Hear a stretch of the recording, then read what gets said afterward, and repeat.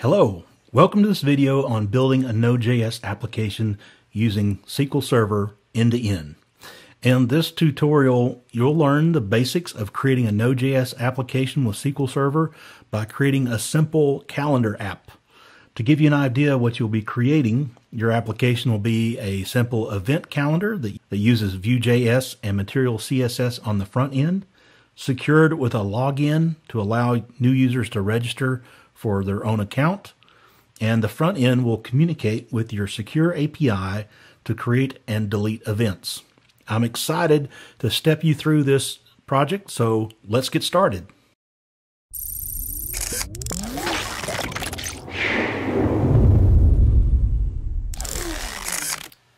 Before we get started on the code, we need to make sure that you've got a couple of things that are required to complete this tutorial.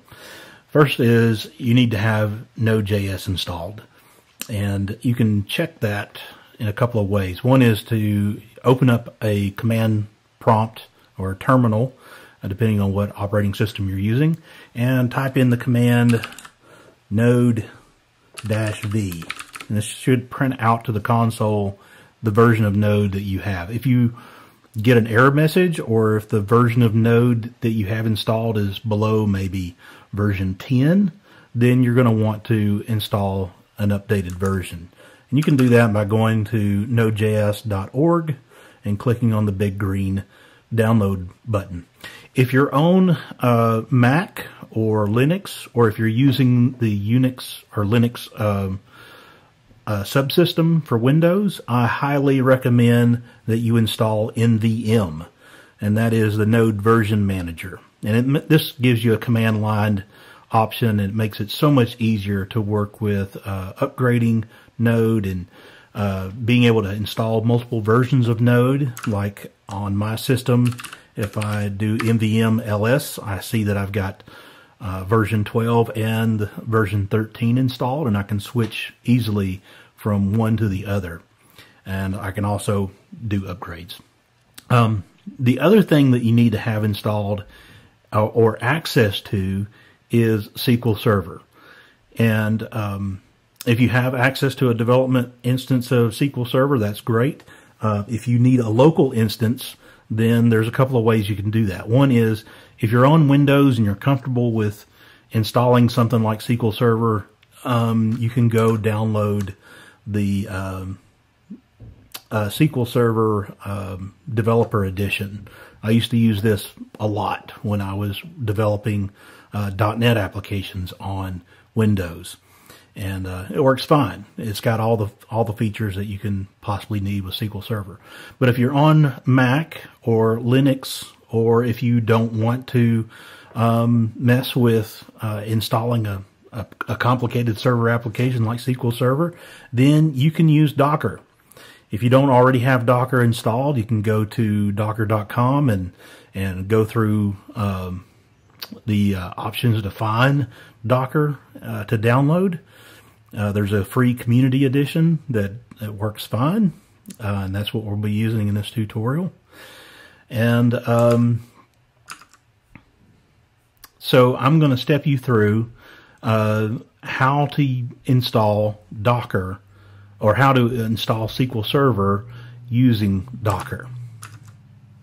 So the first step is to make sure that Docker is running. So if you got Docker, you should have some commands that you can use. And it appears that I do not have Docker running. I recently upgraded my system, and so Docker needs to be installed. All right, so I've got to install it too.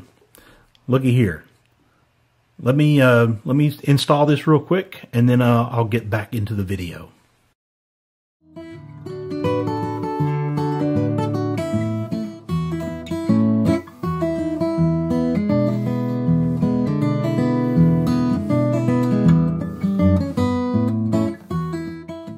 All right, so now I've got Docker installed, and I'm ready to continue. So the first thing you need to do is pull down the latest Docker image for SQL Server, and you do that by using the docker pull command. And the full command is docker pull Microsoft / mssql - server - Linux : 2017 - latest. And when you run this the first time, it should take a few minutes depending on your bandwidth, what your download speed is.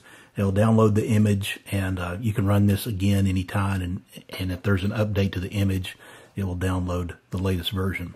Once you have the image downloaded, then you need to create an instance of that image as a container and use the docker run command for that. The docker run command in this case is going to be -d to create a background daemon so that the server runs in the background all the time without having to have Docker running, or without having to have this running in the terminal. We're specifying the name of SQL Server so that you can easily start and stop by using the name SQL Server. And then there's some environment variables that we have to pass. One is to accept the EULA, and the other is to set the password for the system admin account. And you can change that to whatever it is that you want to change that to. We're setting the SQL product identifier to the developer edition of SQL Server. And then we're mapping some ports. So by default, SQL Server runs on port 1433, and so we're mapping our local 1433 to the containers 1433. And then finally, we're specifying to use the image Microsoft SQL Server Linux 2017 latest as the image to create this from. I already have a container named SQL Server, so it's given me an error. I could back up here and give this another name and create a second instance of SQL Server, but I'm not going to do that. All right. But I do need to start it. When you run or do Docker run, it's going to start that server automatically after it creates it. I need to actually call Docker start SQL Server. And now my SQL Server instance is running as well. Now, next thing we need to do is to create our SQL Server database and create a table and seed some data into it. To do that, I'm going to use a tool called Azure Data Studio. You can actually do this from inside Visual Studio Code if you're using that as your editor. There's a plugin for it. But I'm going to show you real quick where to go look for that. So if you search for Azure Data Studio, you should land on this page, and you can find instructions on an installer for your operating system, if it's a zip file, or an installer for Windows. So download this application if you don't already have it, and install it, and then we'll get started on the next step. All right, so if you install Azure Data Studio and launch it, you should see a window that looks similar to this. We're going to create a new connection to our SQL Server database. So the server will be localhost. We're going to use SQL login authentication. Username, we can use the system admin, and then the password that was passed to the Docker command when we initialized our container. And we can check the box to remember the password, and there's some other options, but we're just going to go ahead and connect with this. All right, now we're connected to the database, and we need to create a database for our application. You can use Command-N or Control-N to create a new query window, and in here we're going to issue some commands. So we're on the master database right now. We can say create database. I'm going to call it cal. Actually, I've already got a database named calendar, so I'm going to drop that.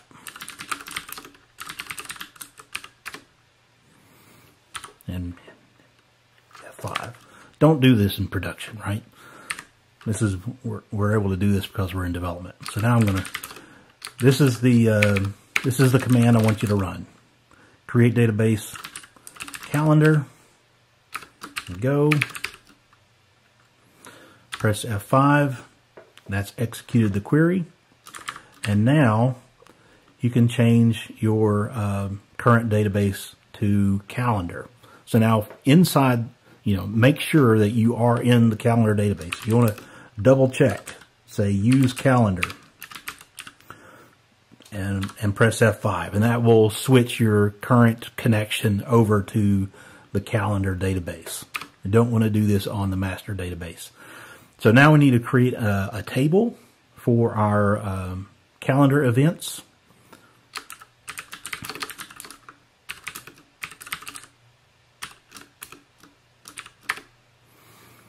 And we're going to have an identity column.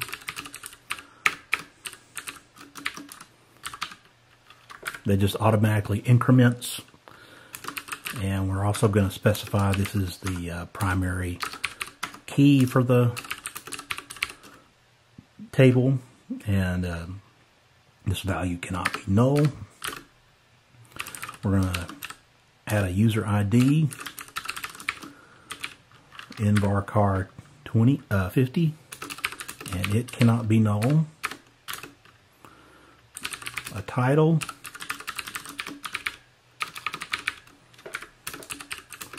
not null. A description. Now, description is a keyword, so for SQL Server, we're going to wrap that in brackets so that SQL Server knows that we're using this as an identifier for our table label column instead of using a keyword. Let's make this in varchar 1000. It can be null. We need a start date of type date that is not null. Now, and then a start time. I'm splitting these out separately just so that it makes it a little bit easier to deal with the data that's stored, so that we don't have to extract parts out of the date, the time part. We're just going to have these things be separate in the database. That way you could have a date, like an all-day event kind of thing, as a start date without a time associated with it, and not have to, have a flag for that, or have the time be specified as 12 a.m. and assume that means it's a date or an all-day thing. And then we're going to have an end date that is a type date that is nullable, and then an end time.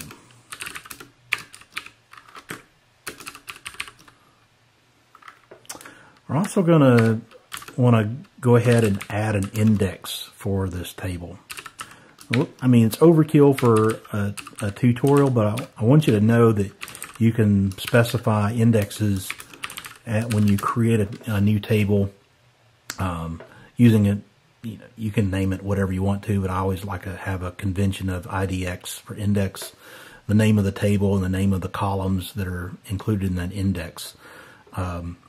I just know ahead of time that we're going to do some queries based on the user ID, and SQL Server likes to have some hints, or likes to have indexes for performance. That'll make this much better down the road. All right, we've got our full create table command here. We'll press F5, or you can go up here and press the run. And now the table is created. If I try to create the table again, it tells me that there's already an object named events in the database. If you want, you can specify, like if you have some DDL type statements, like if you have a script file that you may want to put in production, like or a migration file, you can do things like drop table, if exists, events, and run that. I mean, just know that if you have that in there, then it's going to drop that table. So that if there's any data in that table, it's gone.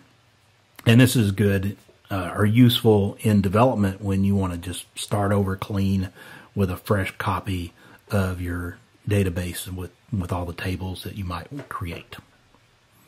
All right, we're through setting up SQL Server.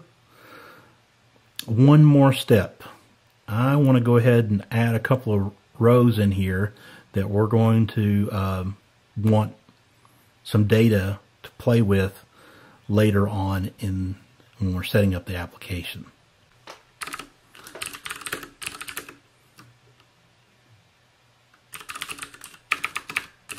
Insert into events, user ID, title, description, start date, start time. Those are all our columns, and then our values. We'll say user 1, 2, 3, 4. This is an appointment.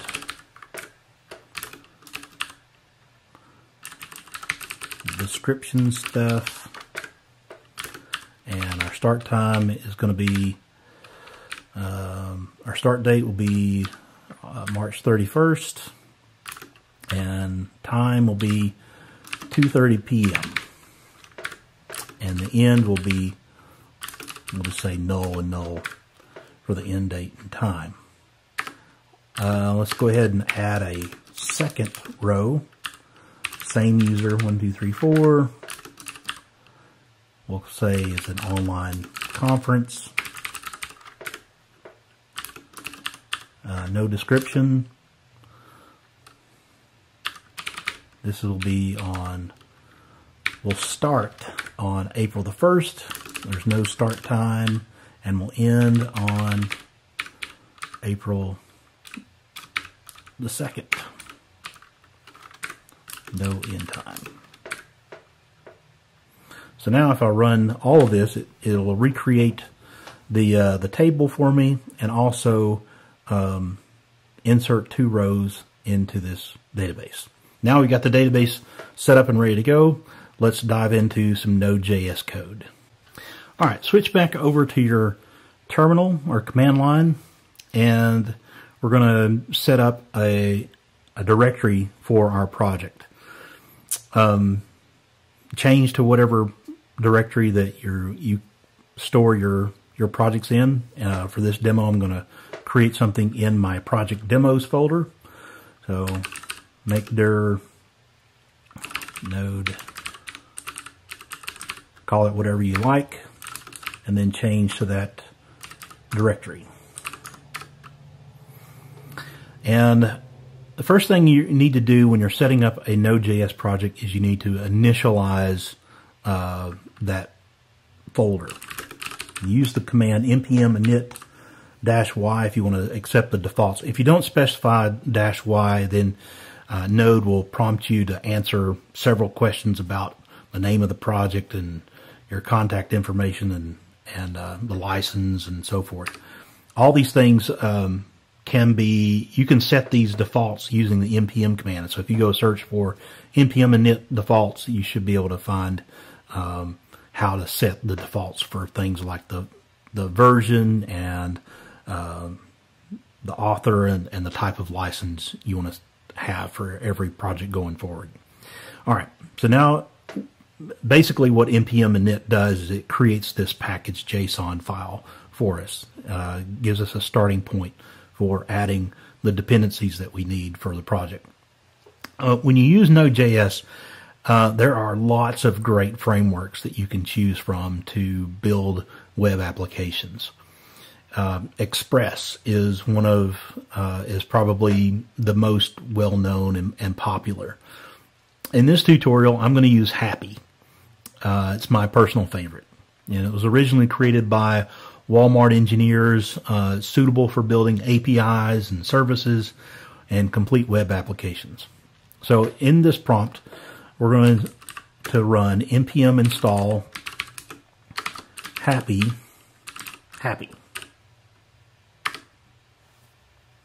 Now it's going to download some dependencies and get that that first happy instance set up.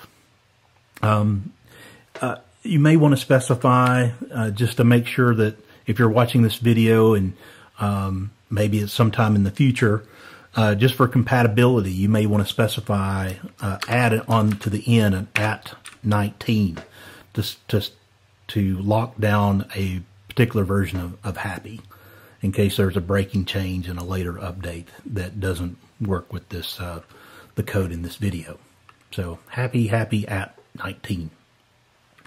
The other thing that I like to do when I'm setting up a new Node.js application is to use ESLint. ESLint's going to alert me to common mistakes, JavaScript issues, errors, things that could cause me pain if I don't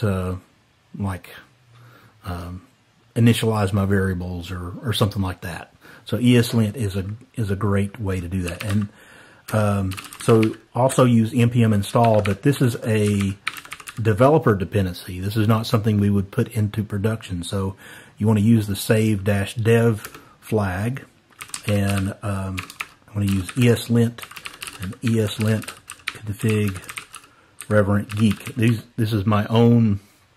You don't have to use this, but this is my own collection of ESLint rules that I like to have. That helps me to format the code consistently and some other things. So we'll wait for this to install.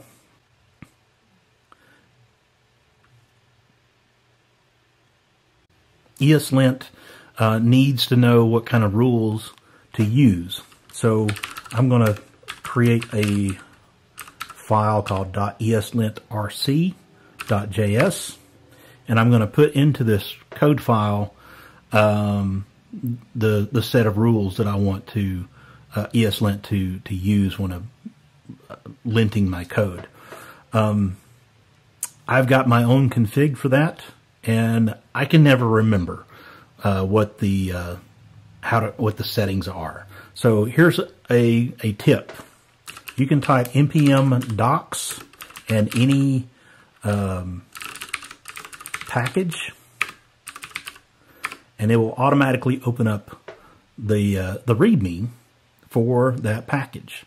So I can know that, hey, I need to create a config file and put this rule set in here. So this is the one that I want. It's for Node.js. And now I can switch over to Visual Studio Code that I'm going to be using. And inside this ESLintRC.js, I'm going to add my module exports that tells ESLint what to do.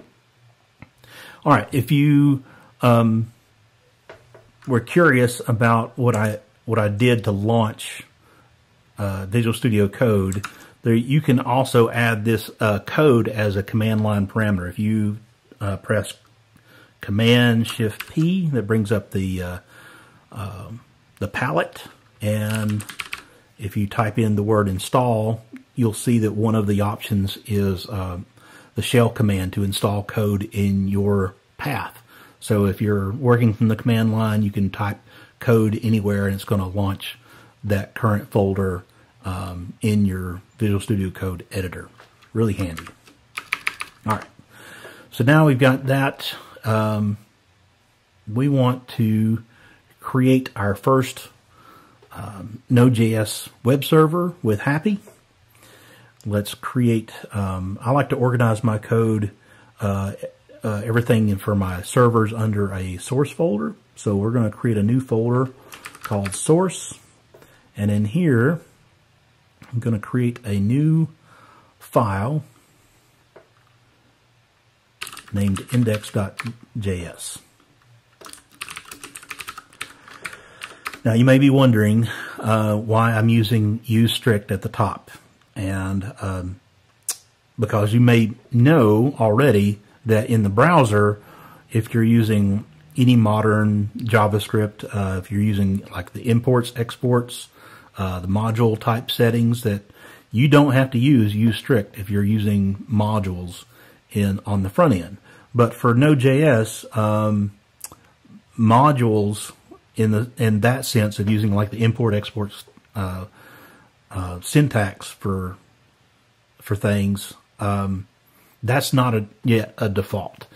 And if you don't specify use strict, then you're not running in strict mode. Whereas in the browser, strict mode is pretty much guaranteed to be run all the time if you're using modules. If you're using a transpiler like Babel, it's going to add use strict to the top of all your files automatically. But Node, this is something that we need to do today.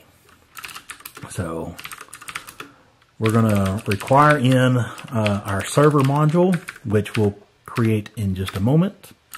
And we need a start server function. Wrap this around a try catch. We're going to create a config object, specify our host is localhost and port is 8080.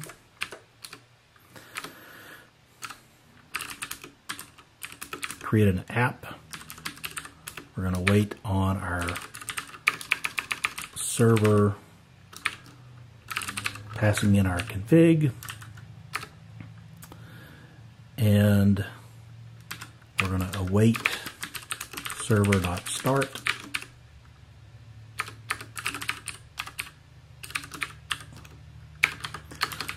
Server running at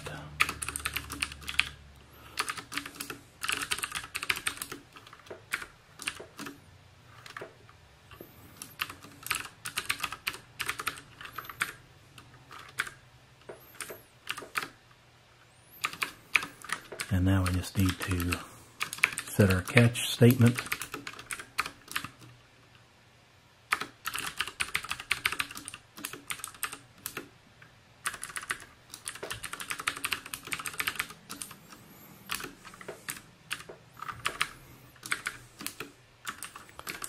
And finally, we'll call start server. So our asynchronous function that creates, this should be app.start, not server.start. You may have seen, see, this is where ESLint helps me to keep making stupid mistakes. So the squiggly underline under app indicates that app is declared, but its value has never been used. Like, oh, well, I put in the wrong thing. It should be app.start. And so now everything goes back to not being read again. All right, so we got our index. Now we need to create our server module. Again, starting with use strict. And we're going to require in our happy module. I'm going to specify requiring in a routes module, which we'll create in just a moment. Again, if you're creating a hello world application, you could put everything into one index.js file and make it work. But that's not going to serve you really well going forward. So I like to organize my code in even in the beginning into things like separate server.js, which will make server.js easy to test later, separating out things like my routes, plugins, which are the equivalent of middleware that you may have used middleware for Express if you've ever played with Express.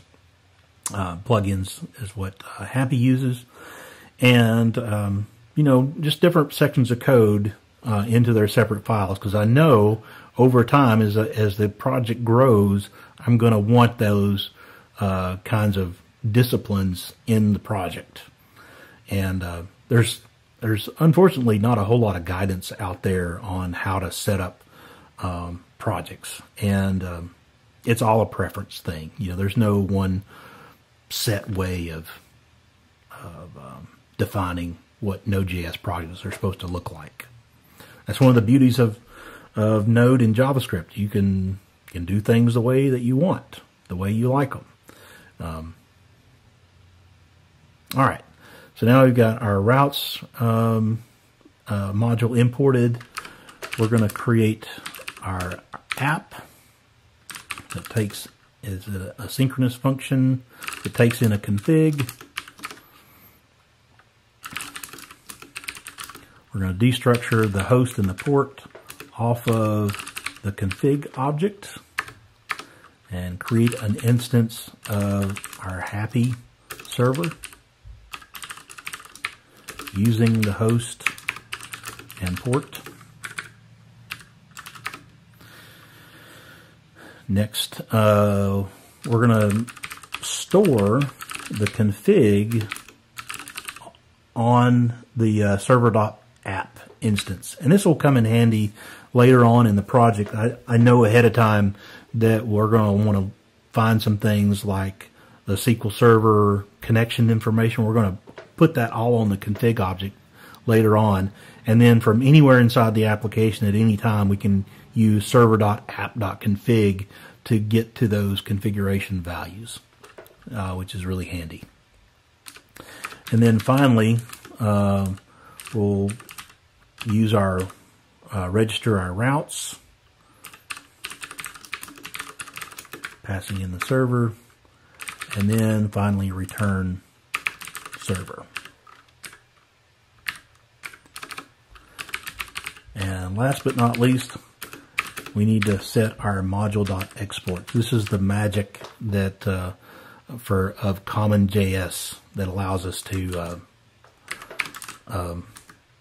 expose to the outside world, to anything that consumes this module.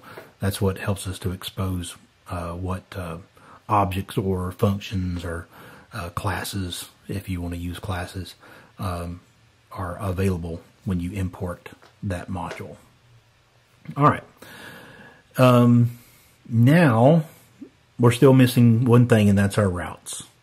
So I'm going to create in my source folder a new folder called routes, because I know I'm going to be adding multiple routes or collections of routes at some point. And in the routes folder, create an index.js. Again, use strict. And we're just going to module.exports. We can just say we need just one function called register that takes in a server and uses server to register a route. A method is get. Path is the route. So we're setting up, what this is doing is setting up a route that's listening for like the default document. So the when you go to localhost 8080 without specifying a route name or anything, this is what's going to serve that up. And then we need to define a handler, which is an asynchronous function. Happy passes in a request object and this request toolkit. For whatever reason, it just call it H. I guess it's short for happy, but it's the request toolkit that has lots of things that are like utility functions and all kinds of cool stuff. But we're not going to use either one of those in this hello world type first instance. So we're just going to return the text, my first happy server.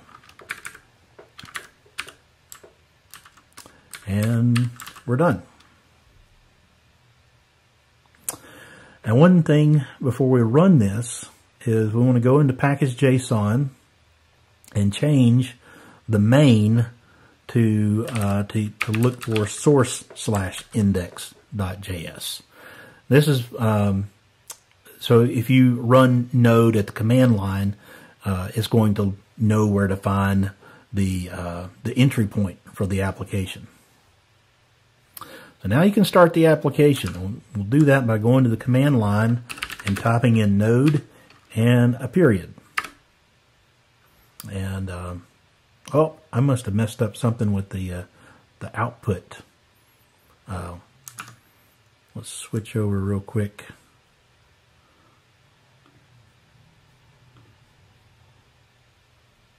I forgot my $sign.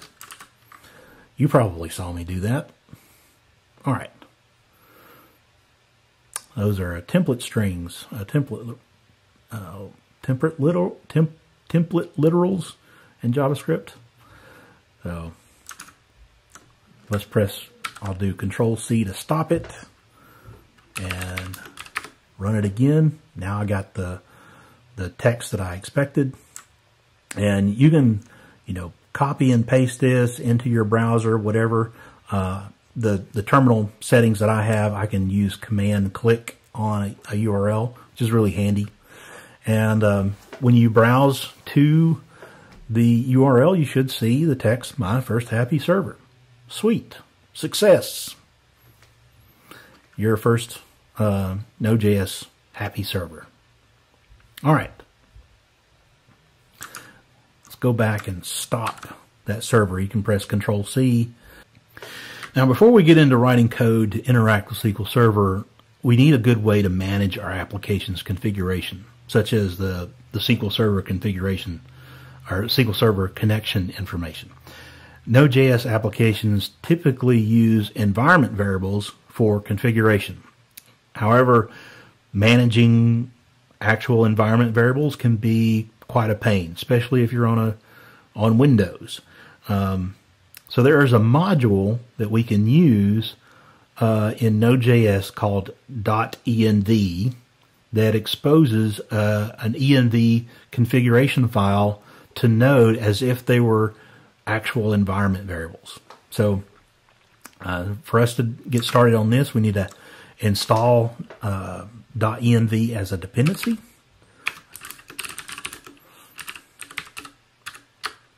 And here I'm specifying version 8 because that's the version that the latest version that's going to work with this particular project. And now we need to create a .env file. And you could create this in Visual Studio Code. I like using the touch command on Mac. It's just convenience. So now we have an env file that's empty, and we need to put some configuration information in here. So I like to specify it's a common thing to have a node environment variable. And you definitely want to set node env equal to production when you deploy an application to production. That's going to give you a lot better performance. Now we need to specify our happy server config. So port equals 8080, host equals localhost. I'm going to go ahead and specify a host URL just as a shortcut. I know I'll need this later. And then also later on in the application, in this tutorial, we're going to add security, some authentication to our app, and we're going to use cookie sessions, cookie-based sessions to manage that security. So I need to specify, if I can type, a cookie encrypt password, and this can be whatever you want. You can be just a big long string of gibberish. You want something that's secure. It does need to be at least 32 characters long. So I'm just going to call it my super awesome password string that is at least 32 characters long. Change it to whatever you want. And now we need some SQL Server config. We need to specify our SQL user is in production. You're definitely going to have different credentials set up for your application. So you do not ever use the system admin account in production, but for development, we can get away with it. If you're real peculiar, or if you're using a database server that's hosted somewhere else, like if you're using a development instance of SQL Server in your organization, for example, you probably don't have the SA password account anyway. So you're going to use whatever developer account that you have. So specify that.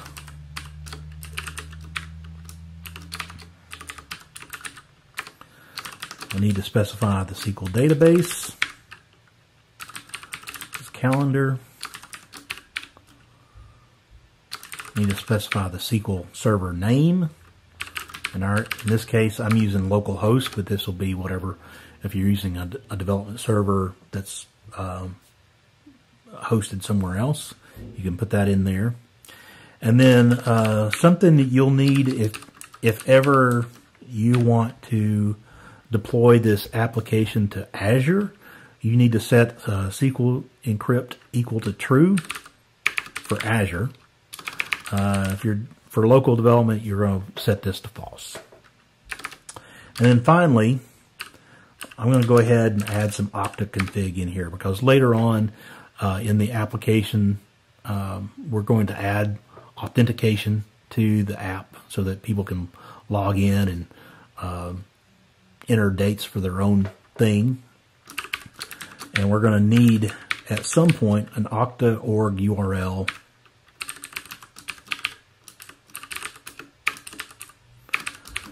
and an Okta client ID.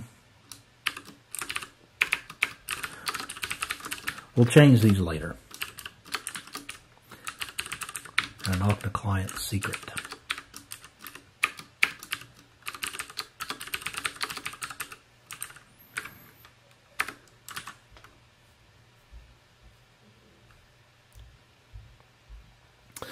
Another thing to point out is that if you're using a source control system like Git, you do not add this .env file to your source control. You need to set it to ignore this file, because each environment requires a custom env, like different SQL Server connection information, different port or host information, and you don't want to expose any of these secrets in your GitHub repository so that other people could find them, especially if you're creating an open source project, right? You don't want to accidentally check in a file that includes, hey, here's my SQL database connection information, or my client secret for authentication. Now, typically what open source projects will do is create a separate .env sample file that includes placeholders, and then in the README we'll say you need to make a copy of this file, rename it to .env, and change all the values to be for your environment. All right, so we're going to use this configuration information. We're going to create a new file under source called config.js.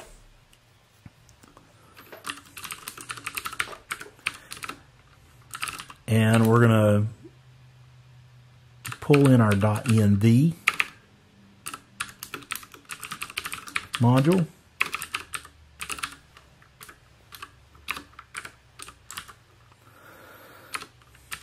And there's one thing, you have to run the config function on .env, and this is going to read in that .env file and then add all the environment, all those values that are in there to the Node.js process so that it looks like to Node that these are environment variables that are set in the environment.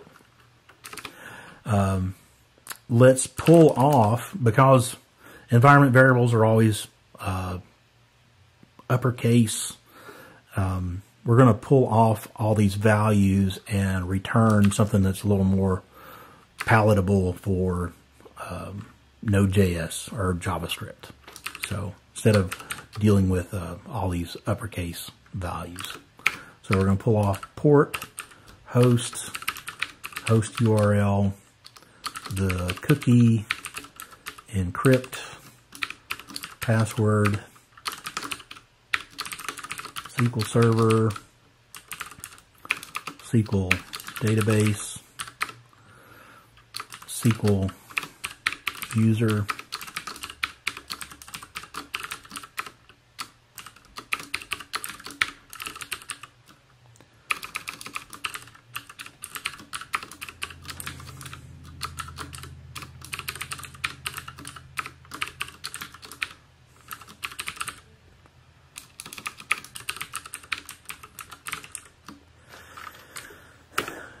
we're going to pull those off of the process.env, which is Node.js's built-in environment. That's how it exposes environment variables inside any Node.js application. We're going to check our SQL encrypt value.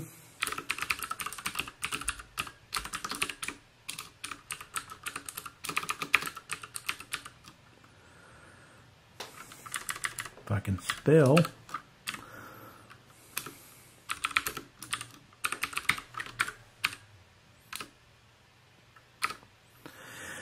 And now we'll export all this configuration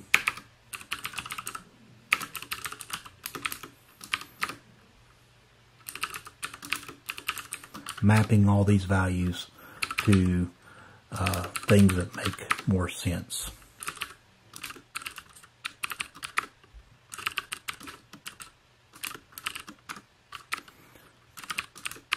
So like SQL, we'll create that as a separate, like an object within the object. This will make it easier late down the road.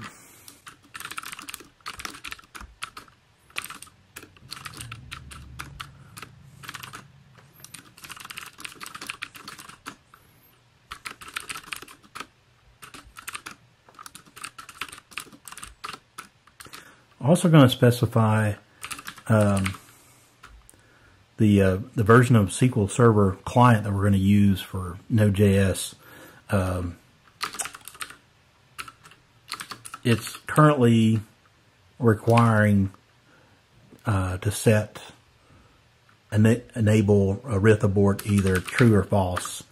Otherwise, you get a warning message if you don't specify what arith abort. It should be true.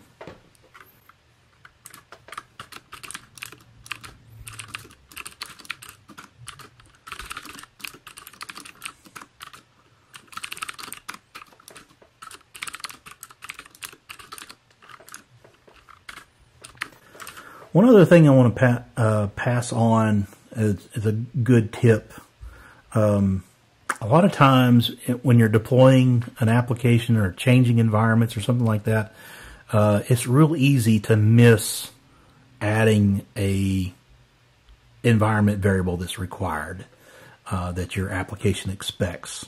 And if the environment variable is not specified, then it could cause issues in your application, some unexpected behavior, and you're thinking, might take a while to track down. So one pro tip I would say is assert that all the values are at least present in your configuration. So one way you could do that is to use the built-in assertion library that comes in Node. And then after you pull in all this information, just use assertions. Assert port.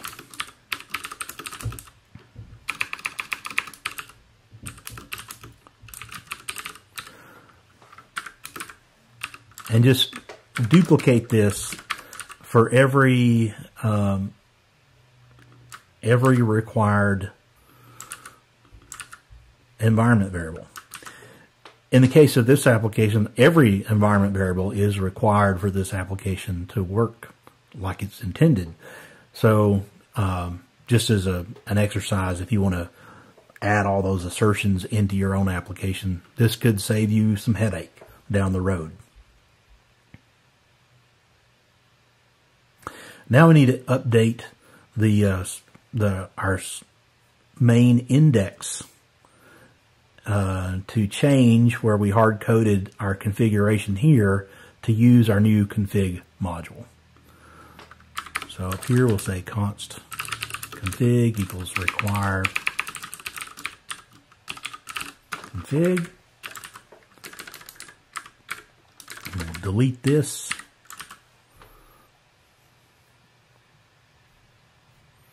And now we can just pass the config into the server. Now we can get to the fun part. In this step, you're going to add a route to Happy to query the database for a list of events and return them as JSON. You're going to create a SQL Server client plugin for Happy and organize your data access layer in a way that will make it easy to add new APIs in the future. So first, we need to install some dependencies. The most important being the MS SQL package. So back to the command line, we're going to say npm install MS SQL version 6. And also in this step, we're going to install FS Extra version 9. FS Extra is, or FS is the built-in Node.js library for file system, like for reading and writing files. I personally like the FS Extra library that extends the built-in file system and gives some nice utilities around reading and writing JSON files.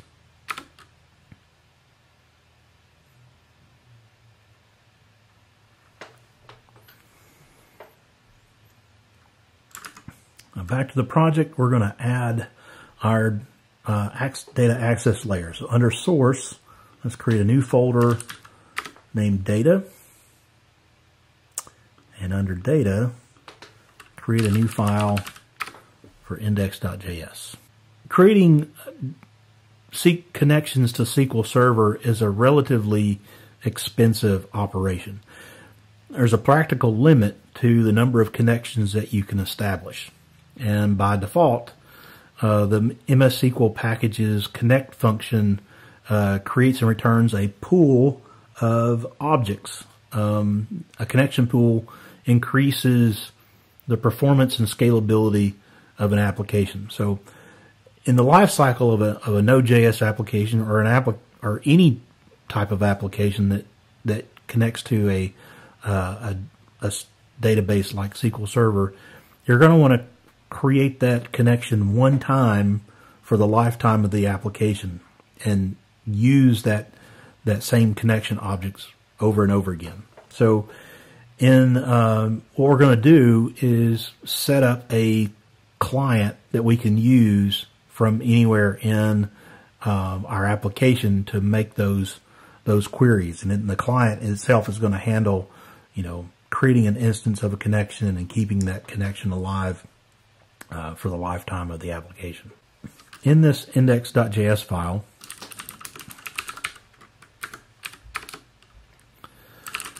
we're going to require in an events module that we'll create in just a moment.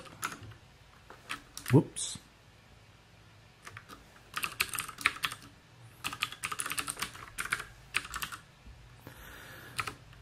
And we'll require in the MS SQL module. And we're going to create our client function, which is an asynchronous function that takes in the happy server and our happy config. And we're going to initialize a pool object. This is how we're going to keep that connection pool around. And we'll create a couple of internal functions on this client. One is close pool. So when the application is shutting down or for whatever reason needs to close the connection pool, it can do so.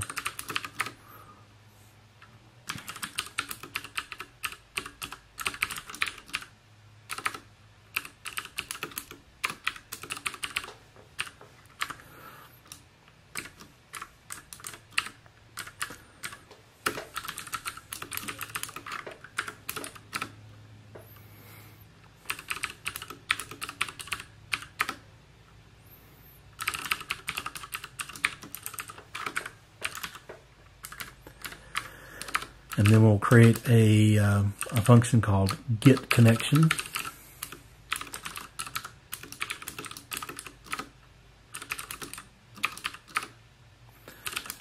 Check if pool already exists, then return it.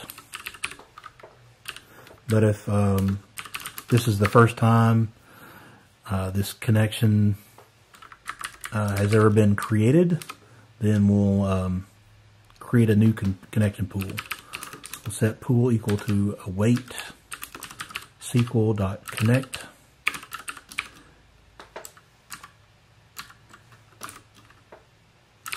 Passing in our config.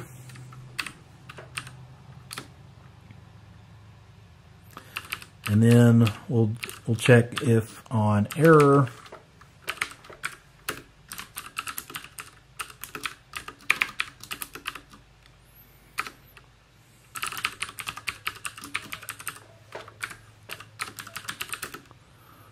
if there's an error or anything, we'll just force a close pool. And then finally return our connection pool.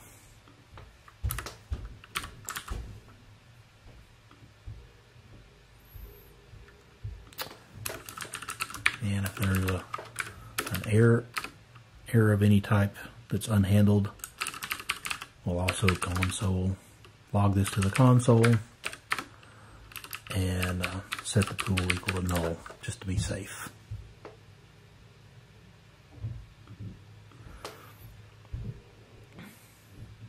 Finally, our function that we're defining here, the client function, we want to return something, and that something is going to be an events object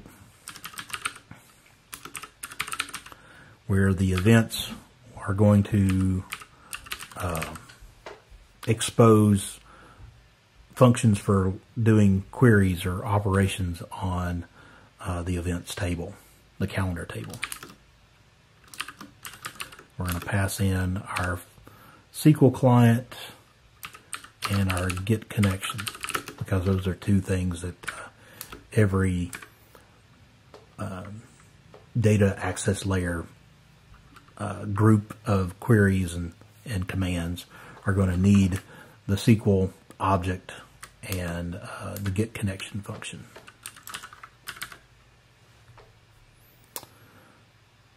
And then finally, we need to export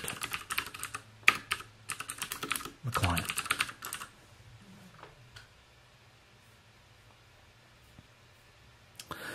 So just to reiterate, when using SQL Server with Node.js, one of the most critical things to get right is handling connection errors when they occur. And internally, this SQL data module has two important functions that we've talked about: get connection and close pool. The get connection returns the active connection pool or creates one if necessary, And when any connection errors occur, the close pool makes sure that the previously active connection pool is disposed to prevent the module from trying to continue to reuse it. All right, so under the source data folder, let's create a new file called utils. And in here, I want to add some code that's going to help us to read in a bunch of query files. We can define SQL files as external .SQL files and read those in when the application loads.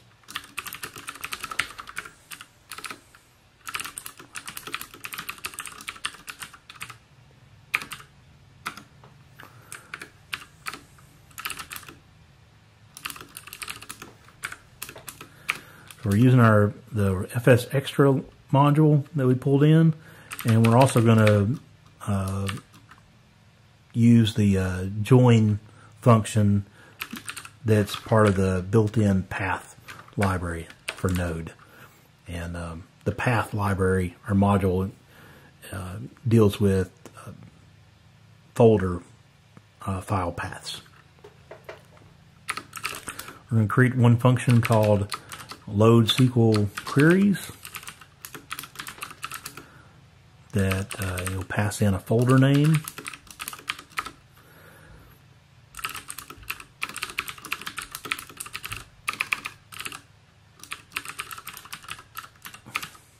We use the process current working directory, and we'll say in the source folder under data, look for this folder name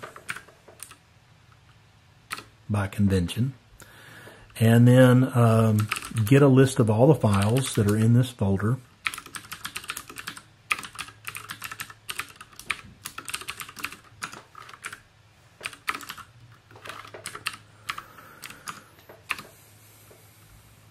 And then filter that list of files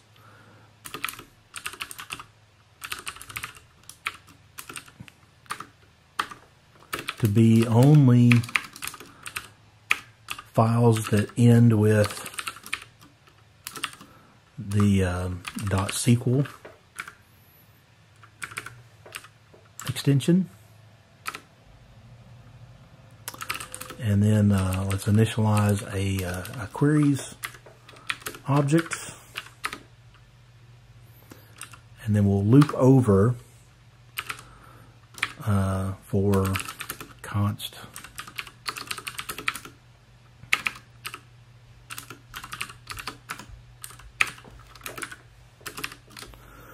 for of is a really handy newer convention for looping over arrays and objects and so forth.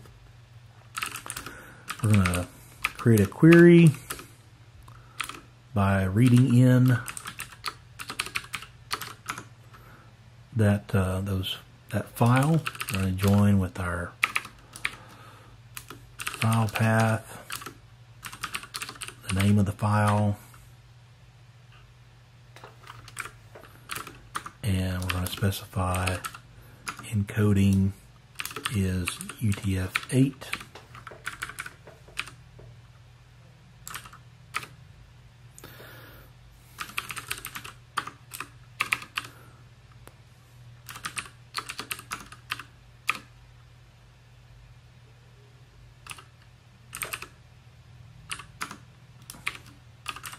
Remove the SQL extension from the file name, and so we're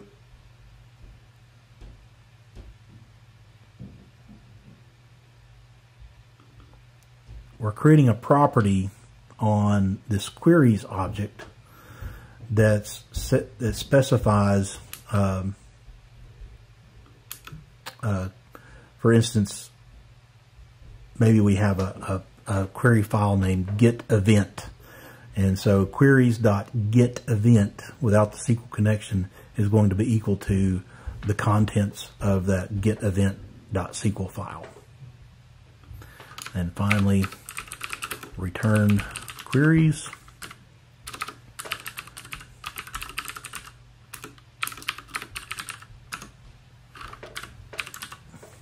And now we're ready, finished with that.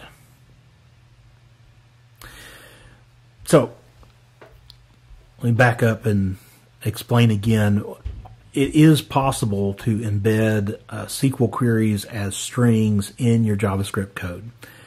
But I believe it's a better practice to keep your queries in separate SQL files and load them at startup using a utility like this.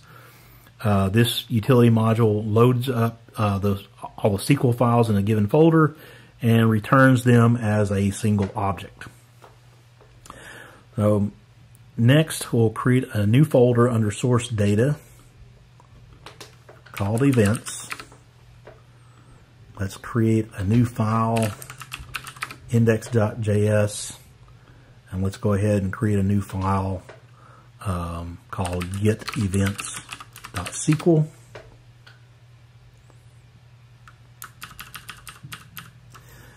In the index file,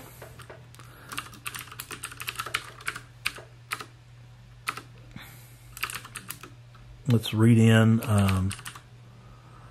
the utils module.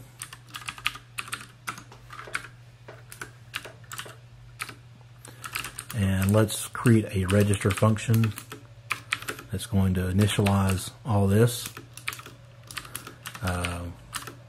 We're expecting a SQL connection, a SQL object, and a get connection function passed in.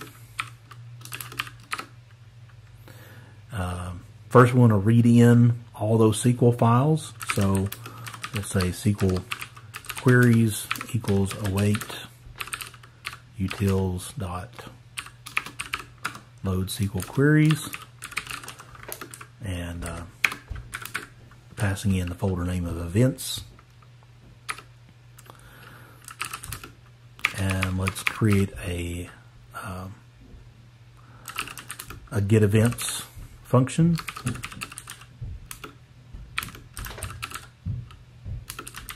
Takes in a single user ID. We're going to create get a connection from our get connection function that was passed in. We're going to create a new request.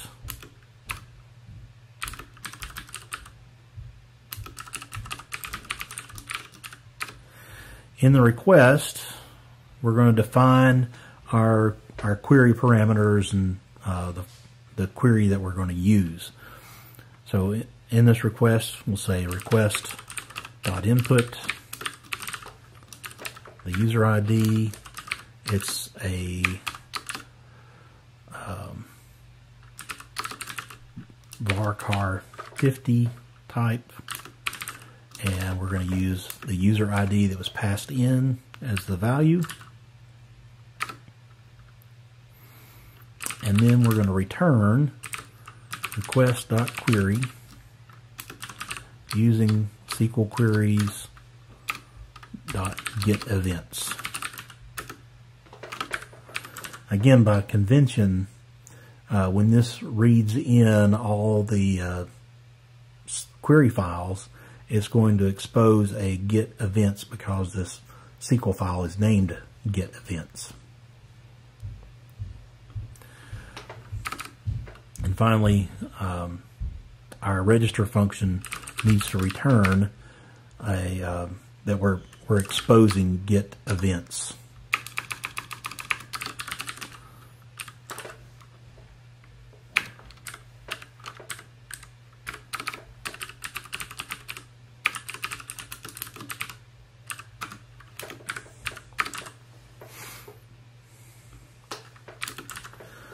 Again, ESLint to the rescue. I forgot my equals.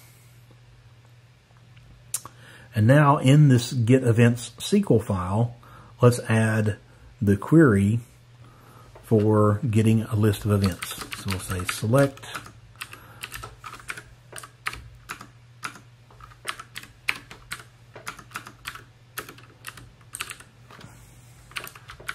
these are all our columns. Now, it's not necessary to wrap all your column names in brackets, but it's a good discipline. It's a good practice to get in the habit of, because we know that description is a key word, and we definitely need to wrap that in brackets.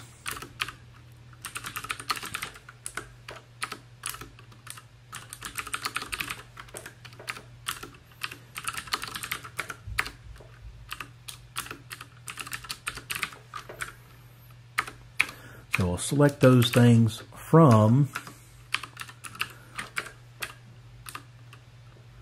the events table, where the user ID is equal to whatever value we pass in as the user ID parameter, and then we'll order these events by start date and start time.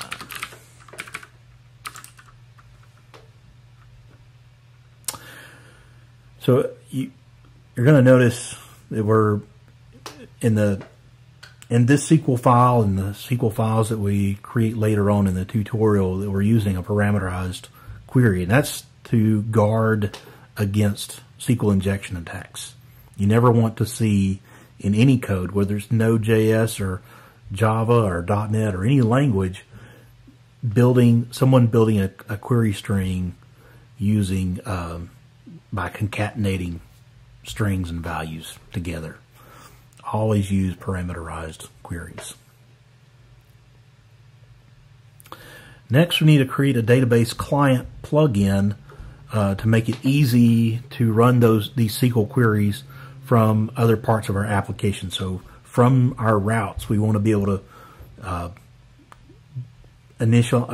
our SQL client and run a query to return from a particular API endpoint. As I mentioned before, in other frameworks like Express, this concept is usually referred to as middleware, but in Happy uses the term plugin. So under source, let's create a new folder called plugins.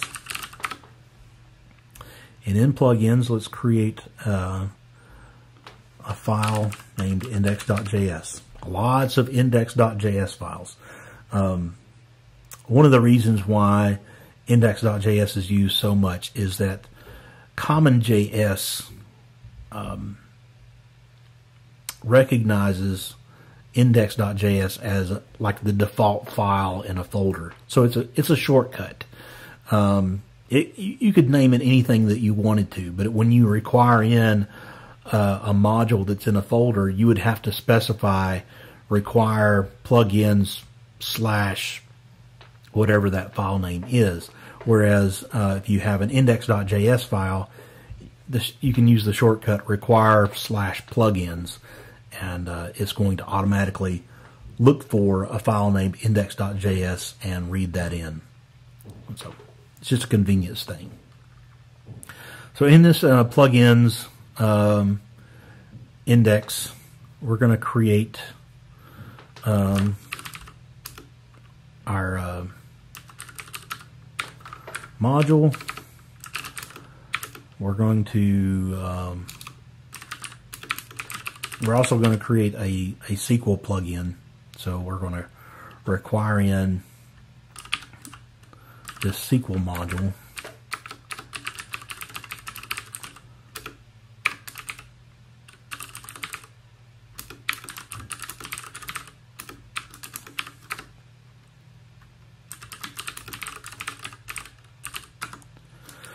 Now you've seen me use this pattern quite a lot, this creating a register function and exporting a register function on all these top level folders like the routes and the data, plugins. Again, this is just a convention that I like to use. It's specifically with Happy, because Happy also has a register mechanism. So I'm just kind of repeating that pattern in my own code as a convention. There's lots of ways alternative ways to register plugins and routes and so forth that wouldn't require this, but this is something that I've come up with, is that as a project grows, you'll always know that there's one place to go in any of these folders, like the data folder, the plugins folder, the routes folder. You want to go straight to that index.js and see where things are being registered when the application's initialized. So that's our main index. Let's create a new file called SQL.js.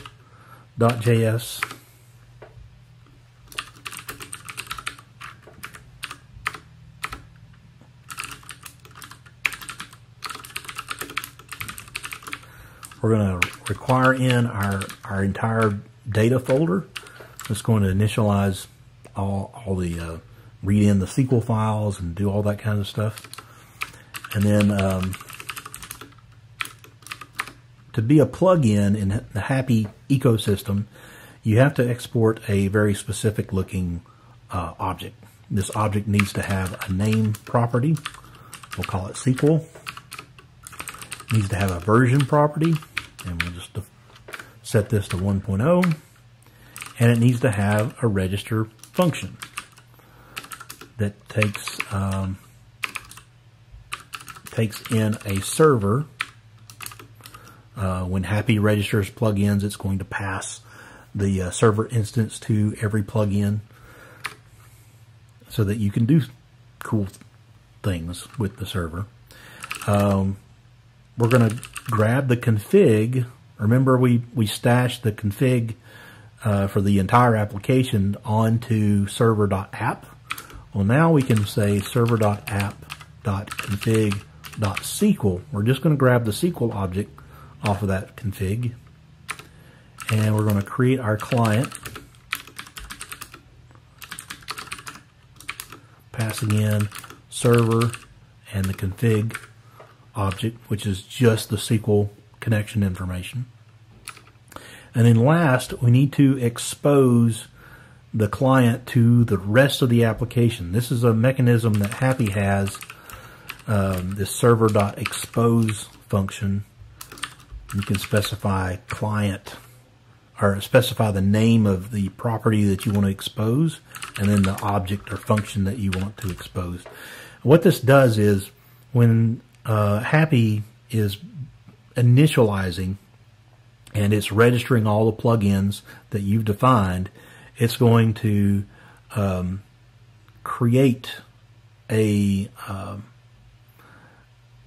instance, or provide a way for you to access those plugins from anywhere else in the application. So in this case, we're going to expose the database client where we can get to it easily from any of the routes anytime we need to. And finally, we need to update our server to register those plugins. So we're going to add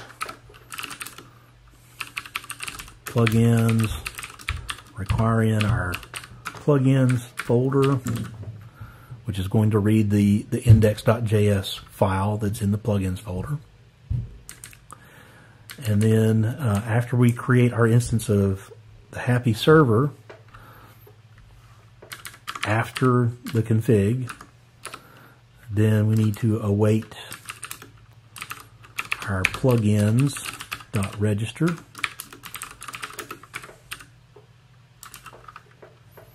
So now our plugins will be properly registered. Well, our next step is to add an API route that'll execute the getEvents query and return results as JSON. You could add this route to the existing source routes index However, as an application grows, it's be better to separate routes into modules that contain related resources. So we're going to create a new folder under source routes and close some windows.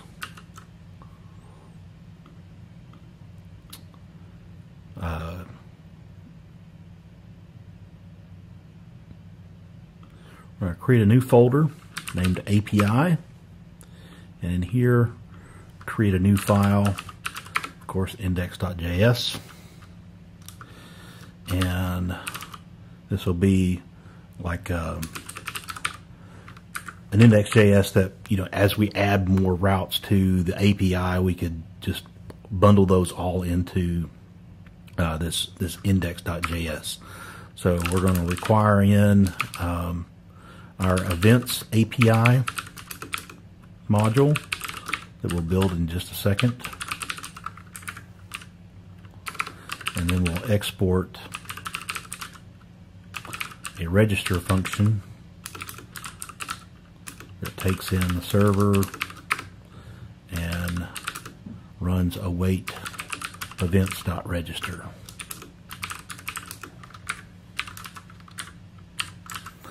So let's also add an events.js file, and in here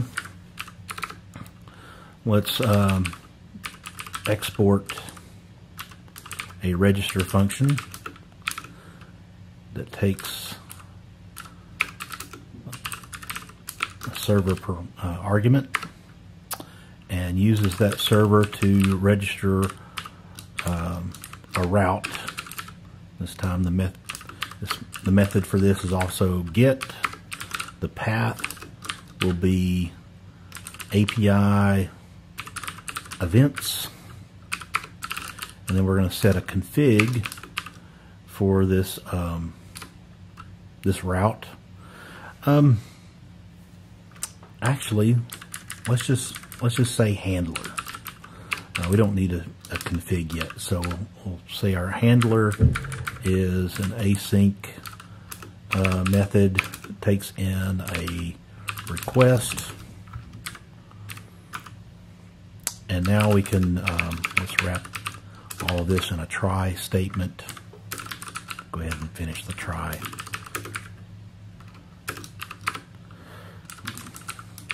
Oop.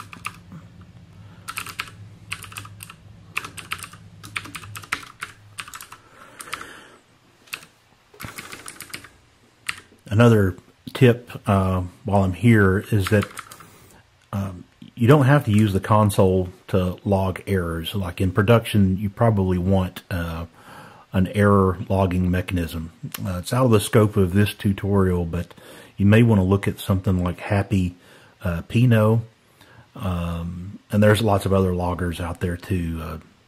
Winston, I can't think of any others off the top of my head, but those would be better ways of logging errors instead of just logging them to the console, unless in production you have some mechanism of capturing those console log errors and capturing those in a way that you can get to them later. But for now, the console log will work just fine. So in our try statement, we can now get our database plugin right off of the request. So the request includes a server, and we know off of server we can access plugins using the plugins property, and our plugin is registered under the name SQL because that was the name of the plugin, and then we exposed the client from that plugin when we registered it. So request.server, and then from server you can get to plugins, SQL, and the client object. So now we have our database object, and for now we're just going to hard code in our user ID, which is that user 1234. That's what we inserted into the database. And now we can say let's get a await db.events, because that's the data access layer. As we were building that, we created an events object, and we have that one function on the events object, get events, and we'll pass in our user ID, and then finally we'll return response.recordSet. Now when you bring back a database response,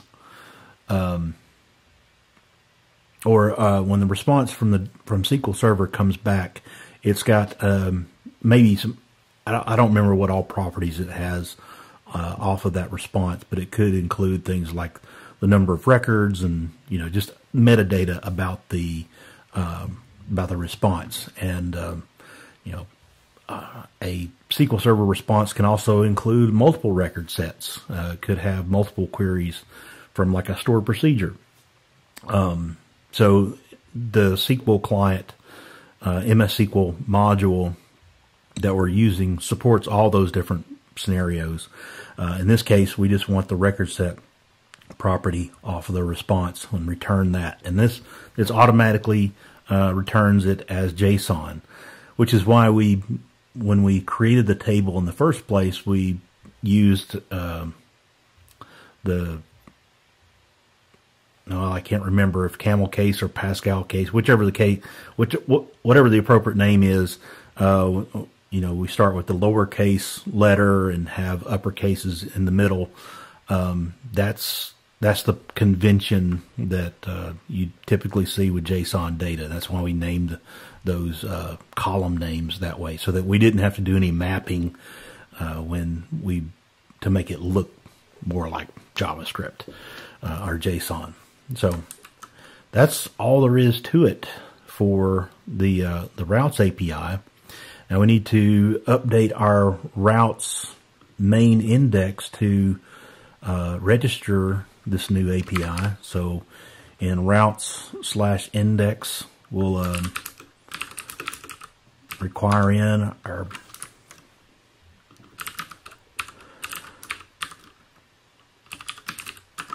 API folder, which will automatically load that index.js. And then in our register function, we'll await API.register, passing in the server. And I think we're ready to test this. So let's go to our command prompt.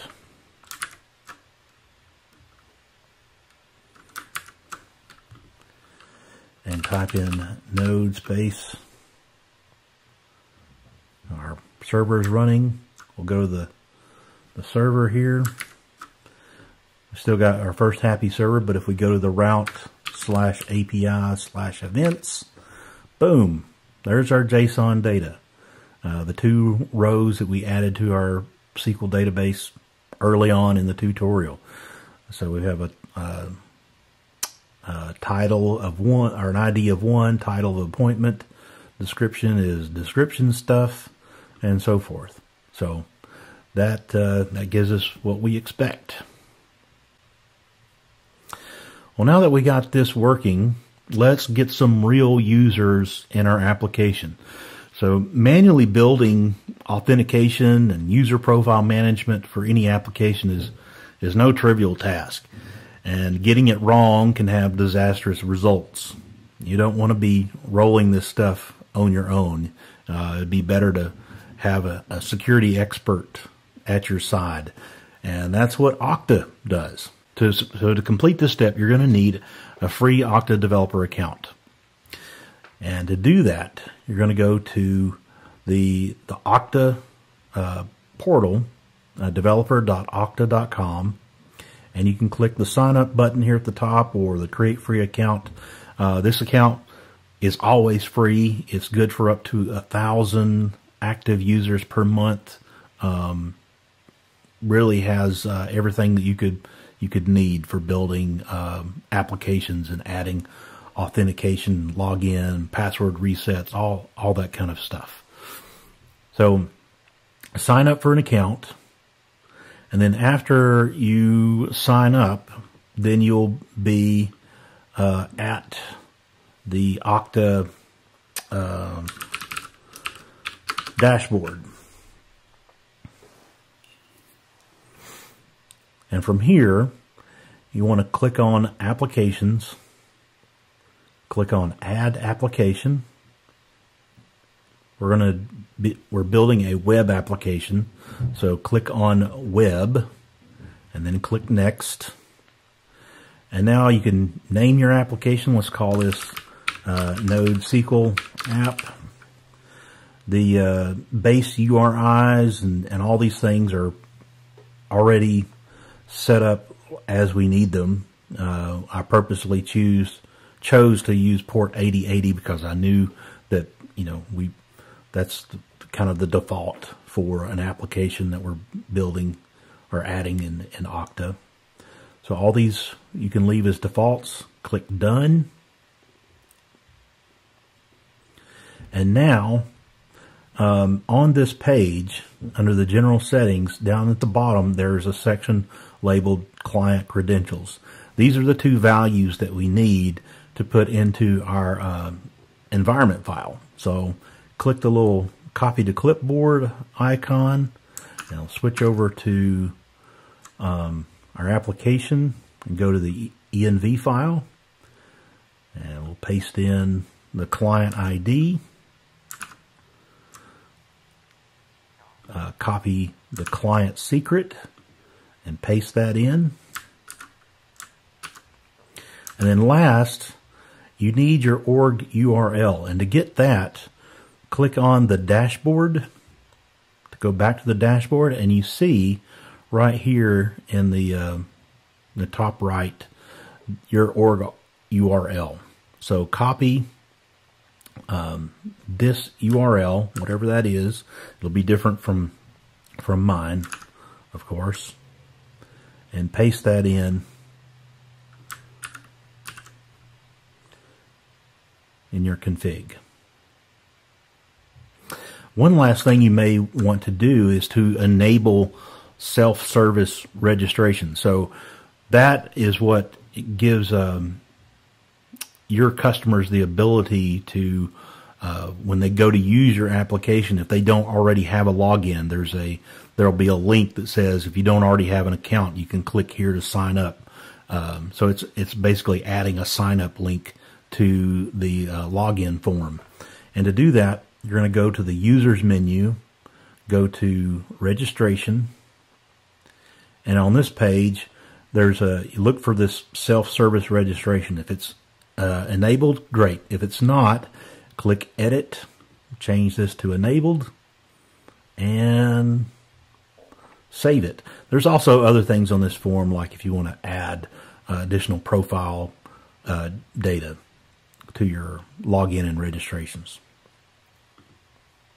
All right, that's done. So now we need to build our UI.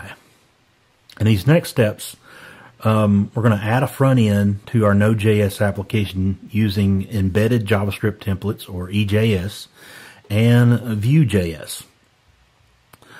First, we need to install some dependencies to support our authentication, rendering those templates, and serving up static files. So let's go to the command line. We can stop our server now. We're going to npm install Happy Bell, which is an OAuth authentication library for Happy. Happy Boom, which is a error handling response library. Happy Cookie, which is a cookie session authentication, session management system for Happy. We're going to install Happy Inert, which is used for serving static files. The cookie, we need to install version 11, and Boom is going to be version 9. Let's see what else. Inert. We need Happy Vision, which is the template engine allows us to bring in different, whatever kind of template engine that we want for server-side rendering. And then we need EJS, the embedded JavaScript templates. And that is at version 3. So let's install these.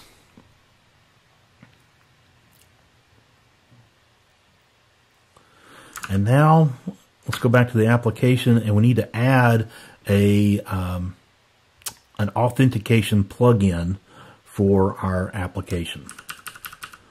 Whoops, I went too far.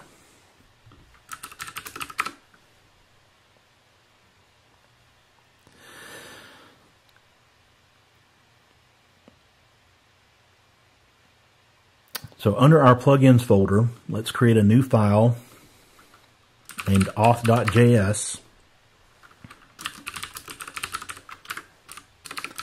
We're going to require in our bell module. Man, I can't type.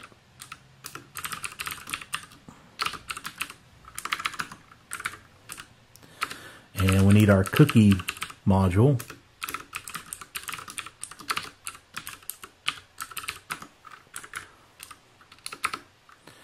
And let's check if we're running in a secure environment, meaning like SSL, TLS.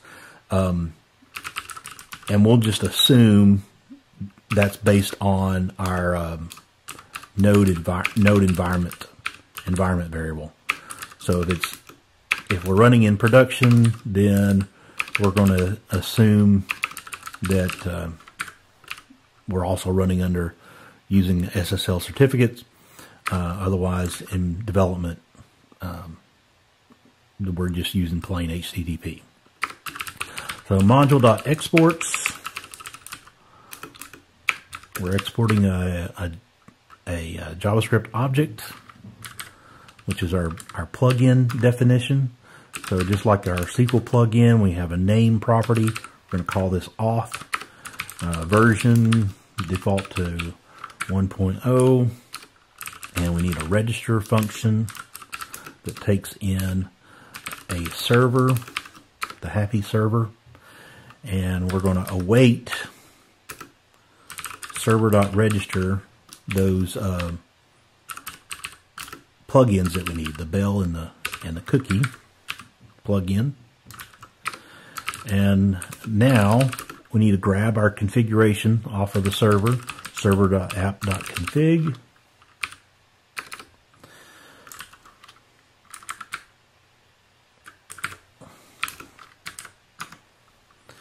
And we need to define a couple of what Happy calls strategies, authentication strategies. So the first authentication strategy is for our cookie sessions. So it's a session. We're using the cookie plugin, and then the configuration for our cookie plugin is the name. We're going to name it Okta OAuth. We need a path.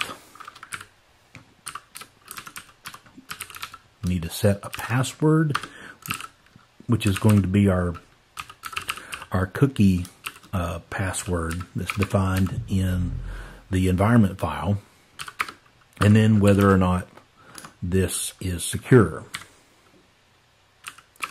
And we need to set our redirect. If someone's not logged in, we need to redirect them to a new route of authorization code / callback.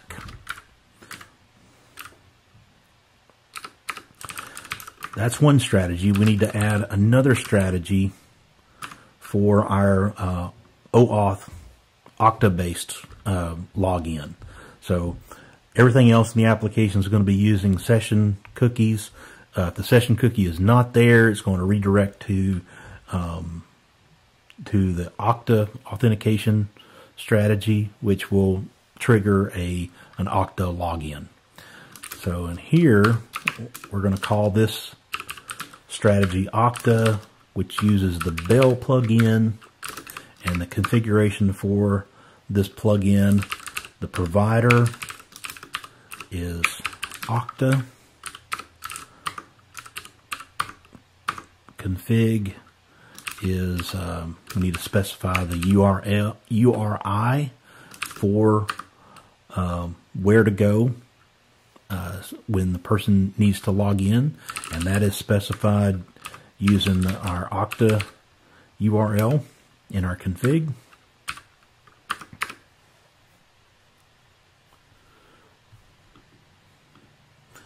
We need a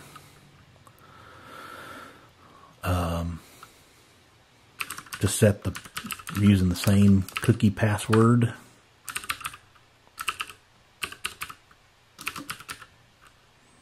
Which I just realized did not spell that correctly up here. Also specifies whether it's secure. The location is our config.url, which is in our environment variables set to localhost :8080. And we need our client ID, which comes from our environment variables under config.okta.clientID, and the client secret.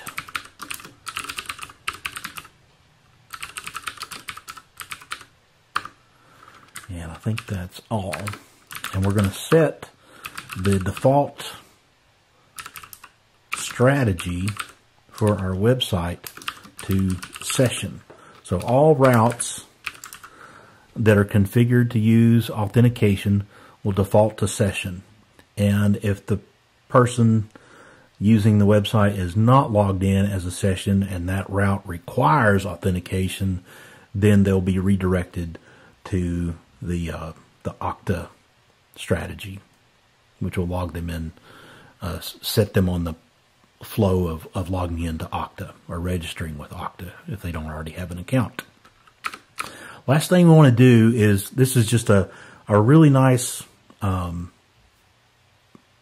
kind of like a bonus tip of using Happy. What we're going to do is create an extension on Happy that is like hooking into a request lifecycle event. So on pre-response, like this means on every request that's made to the Happy server, before the response is sent back or processed by the route, we want to intercept that and add some of our own information to that response. So this also takes in a request and the Happy toolkit, and we're going to check, is the request response a view? So we're filtering out like calls to the API. We only want this to be triggered when a view is being rendered and sent to the client. So if it's a view, then we're going to say, let's check to see if the person requesting this is authenticated. If they are, then we're going to set some values. Is authenticated, is true, is anonymous, is false. The email address of the current person can be found under request.auth.artifacts profile email. The first name is also available.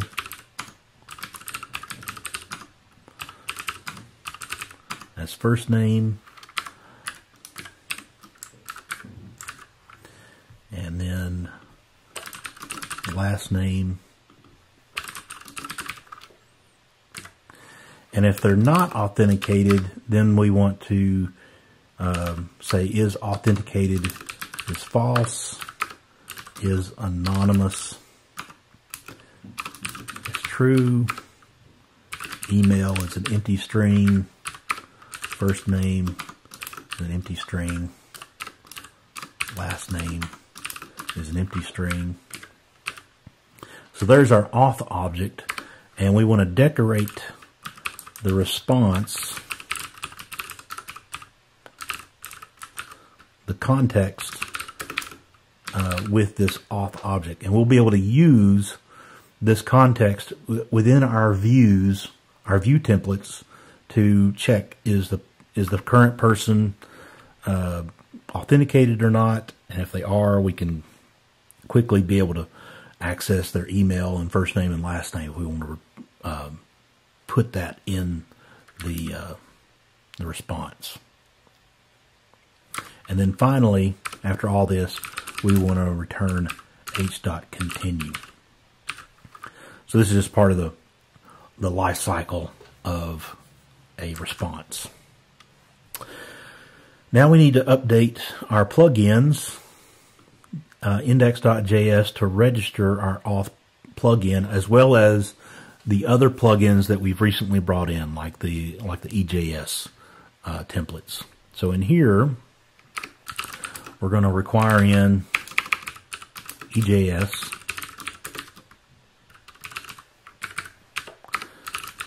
inert for static files,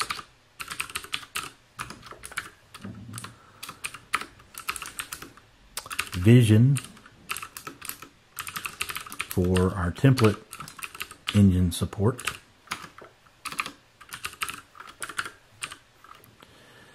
and then bring in our own auth plugin. And now let's update our register function to not just register one, well, let's see.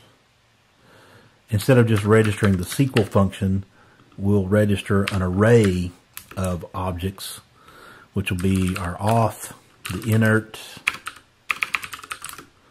vision, and SQL. And then we need to configure our server view engine. So we'll do that by saying server.views, and our configuration, the engines we're using, we're only using one, EJS, which is relative to,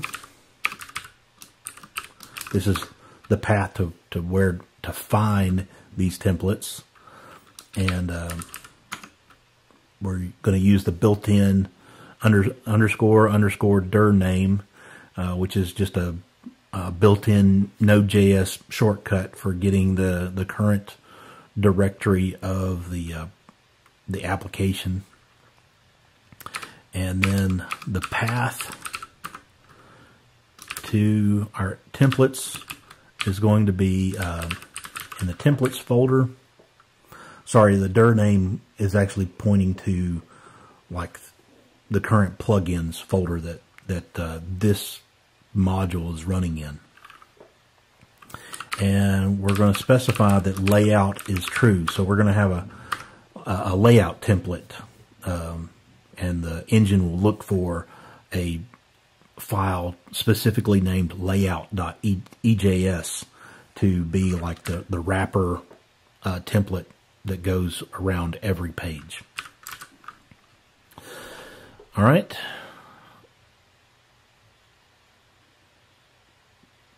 So let's add our server templates. Under the source folder, create a new folder named templates. And we'll create that layout file, layout.ejs. And I'm going to just copy in some code here and walk you through what this looks like. So HTML code, we got a doc type, HTML, a head that includes a title. So this title is using some EJS syntax to, when it renders on the server, it's going to look for some data that's passed to this view that includes a title value, and it's going to inject that into the title tag. We're referencing a material icons font from Google, and we're specifying that we're using an index.css file, which we'll add in a moment. We're including a navigation partial, so this is a way of injecting yet another template into the current template, and then our content. So all the other templates that are using this layout, this is where this content will go. And then we've got a script tag here at the bottom that includes an index.js, which we'll also add in a little while.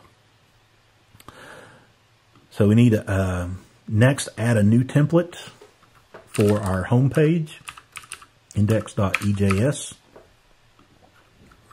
And again, I'm just going to copy in a whole bunch of code to save some time. And in this container, we're using a container class, so we're going to be using material CSS as like a CSS framework. So our class is container. If the current user is authenticated, then show them render this app div. If they're not authenticated, then render a header with a message and a login button. So depending on if they're logged in or not, it's going to change the way the page is rendered. And I jumped ahead. I copied in too much stuff. Way too much stuff. Whoops.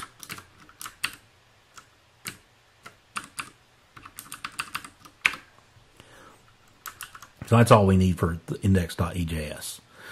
The next is we need to edit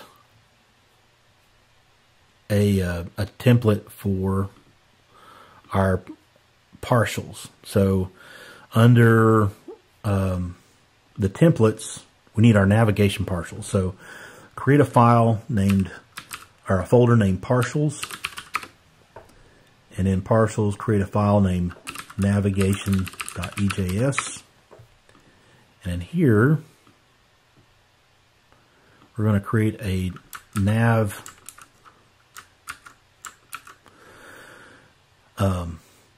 tag, and again we're using the is authenticated to conditionally show a login or logout button. And this is where the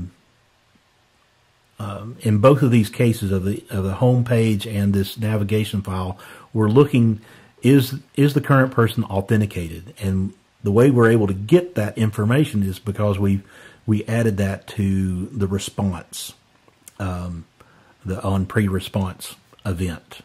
We injected that on every view, so now it's available anytime we need it. So now we need to update our routes to support the views and authentication. So open up your source.routes folder, and let's create a new route named auth. So a new file named auth.js. And in here, we're going to bring in our boom module.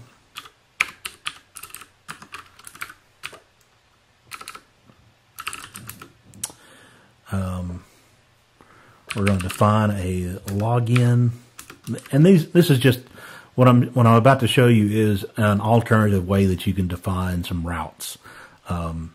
and register those routes. So in the past, we've just done server.route and specified the config in there. We can also create individual JSON or individual JavaScript objects of those routes and then register them all at once with one server.register command. So that's what we're about to do. So our login route, the method is get, path is login, and then we're going to specify some configuration for this thing. So the handler, you know what? We don't really need to specify an option. Let's just create a handler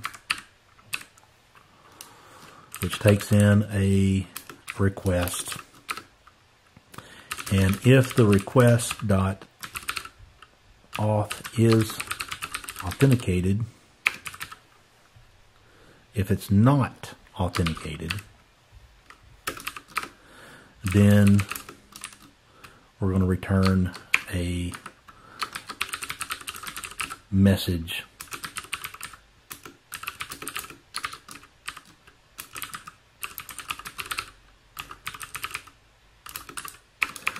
we should probably never see this message, but just putting this in here for safekeeping, just in case. We need define our callback route for OAuth callback, and this is also a get. The path is authorization code callback. The handler is takes in requests and the toolkit.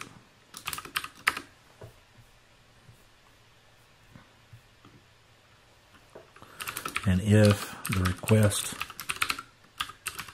is not authenticated, then we throw a boom error. Boom has a number of default response types.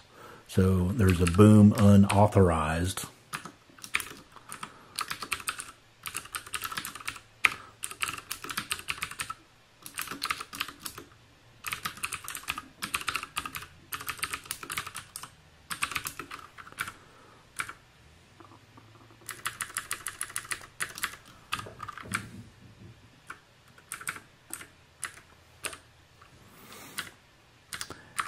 but if they are authenticated, then we need to set the session cookie. So we're going to use request.cookieAuth.set, set that to the request auth credentials, and then return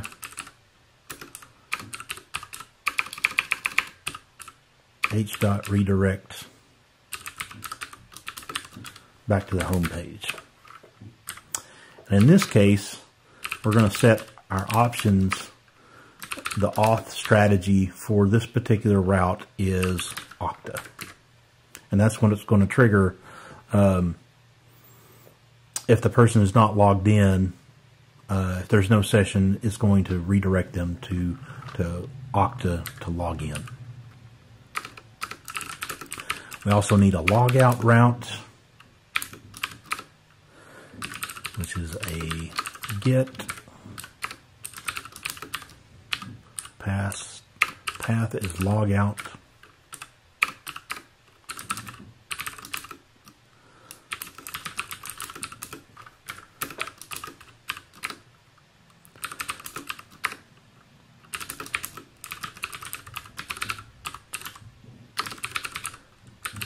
If the person is authenticated, then we're going to clear the session cookie.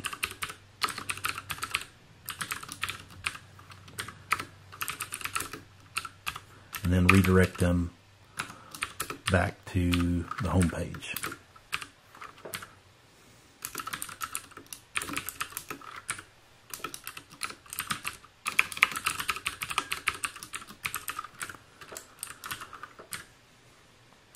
And in our options,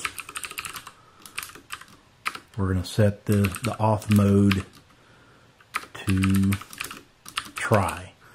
And there are several, I think 2 or 3 auth modes that you can choose from. The try means it's going to check to see if there's any authentication information available, and it'll populate the request.auth object. If auth mode was set to none, then request.auth would not be populated with anything, even if that current request, that person is logged in. And then request.mode, I think it's called always, or required. It's one of those. It will check to see if someone's logged in. If they're not logged in, it will initiate the strategy to start a login. All right, now we have our 3 routes defined. We need to register those. So we're going to export a register function that takes in a server, and we're going to just register all these at once.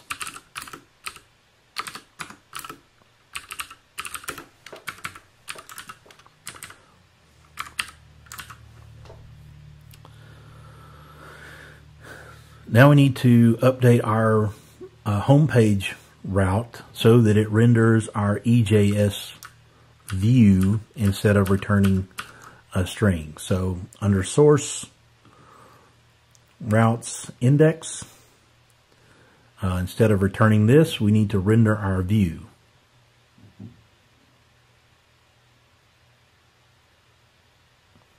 And we also need to register our auth.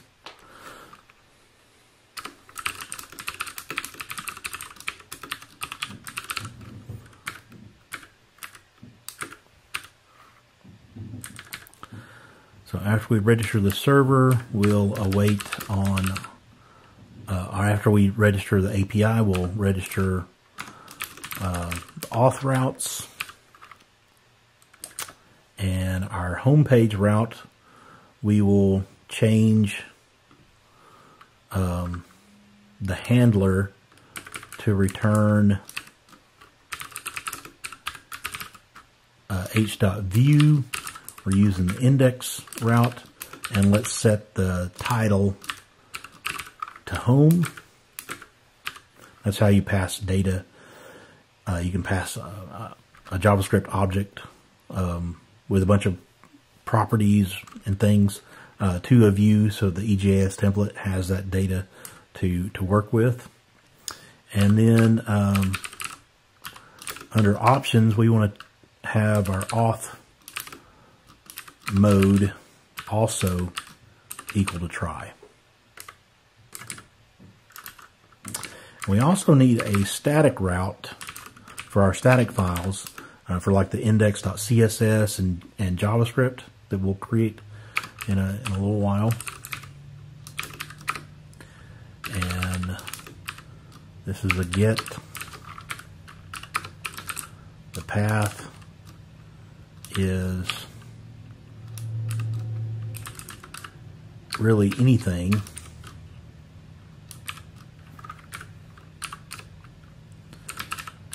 And this is like a catch-all. If it doesn't already find another route that's explicitly defined, like our login, our home page, our logout route, if none of those routes match a current request, then this catch-all route will handle it.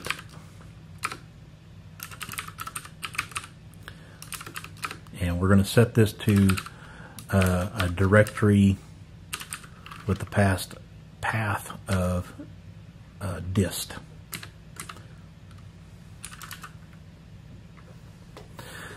This will be a folder that's created for us automatically by our build process. It's going to build our front end for us and generate our JS file and our CSS file. Well, now that we have our authentication added to the application, we need to update our API to query the database based on the current logged in user. And at minimum, we also need to create some API routes for creating, updating, and deleting events, along with those respective SQL queries. So let's go ahead and add some of those queries. I'm going to go to the data events folder and create a new file named addEvent.sql. And I'm just going to copy in some code here to save some time. And this is just an insert statement taking in the all the different columns we have, and then we're passing in all the values as query string, or not query string, passing those in as parameters. So this is a parameterized query. And then after the insert, we're going to return the newly generated ID using the scope identity SQL function that returns the automatically generated ID. Now let's create an update SQL. We'll call this update event.sql. Again, copy in some code here. And very similar to the insert, this is an update events, setting the title to the parameters, title, description, start date, so forth. See a little typo there, where the ID is the ID and the user ID specified, and then after updating it, return back the newly updated data, just as a double check. And then let's create a delete event.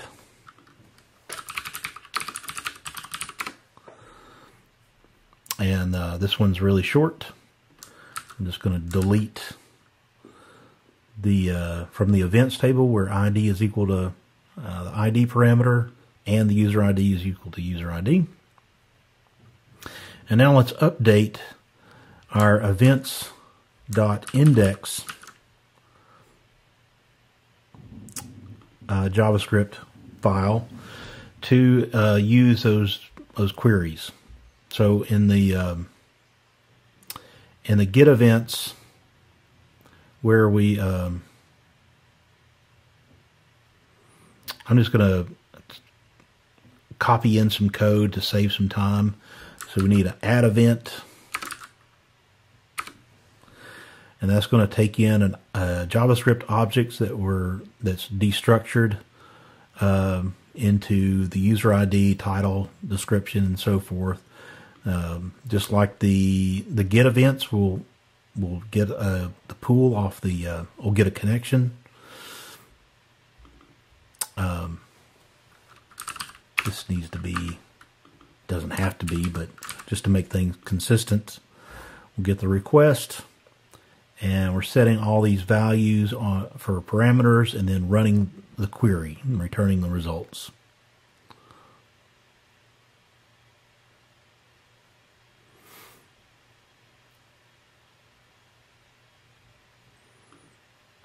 These could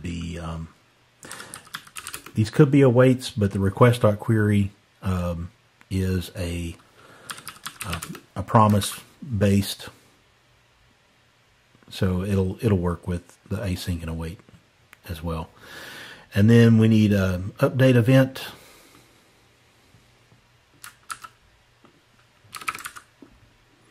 Again, I'll rename this to connection for consistency. The update event looks almost identical to the add or the insert statement, except we're using also including the ID of the event that we want to update, and then a delete. event.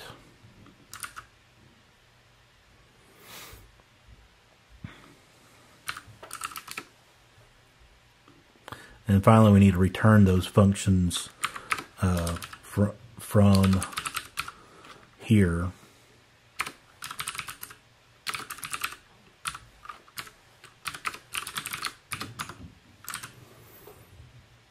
So the client has those.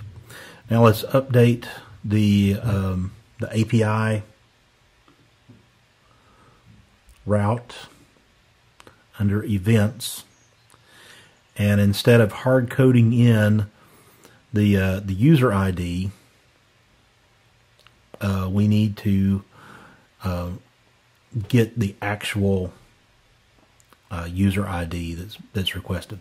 One thing we need to do is we need to set the options on this handler or this route so that the auth mode is set to try, so that our authentication information is populated.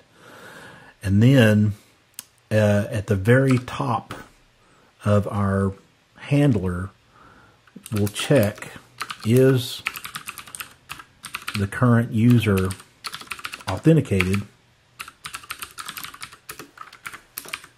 If not, we'll return an unauthorized error. Now we don't have boom. We need to pull that in.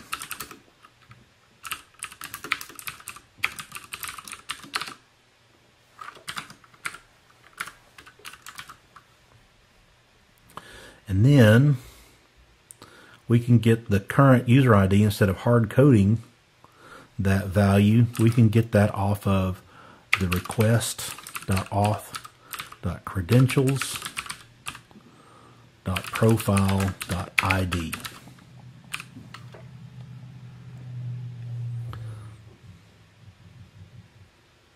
And everything else stays the same. Now we also need routes for creating events and deleting events and updating events. I'm going to add a couple here just by pasting these in, and I'll walk through what these do. So here's a route to create a new event. Again, the auth mode is try. We check to see if it's authenticated, or return unauthorized if not. And then we're going to pull the start date, start time, all these values out of the request.payload. So when you post a JSON document, a JSON object to an API endpoint that is made available through Happy using the request.payload object. So we're pulling all those values off of the payload, and then we're calling our API, our data access layer client, using the add event object or function, passing in all those parameters, and we expect coming back from that update or that insert the ID of the newly created event. And if there's an error, let's console log that error and then return. There's a utility function on Boom called Boomify. It'll turn any error into a happy Boom error. So we're returning Boomify that error. And then finally, let's add a delete route.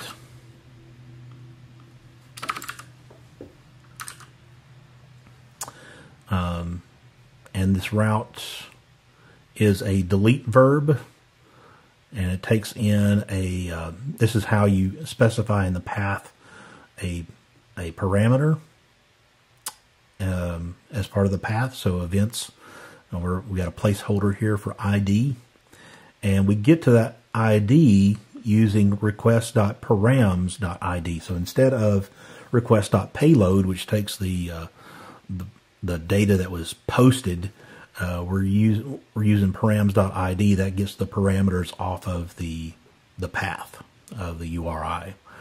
So we get the user ID from our credentials, and we call delete event using the ID of the event and the current user ID.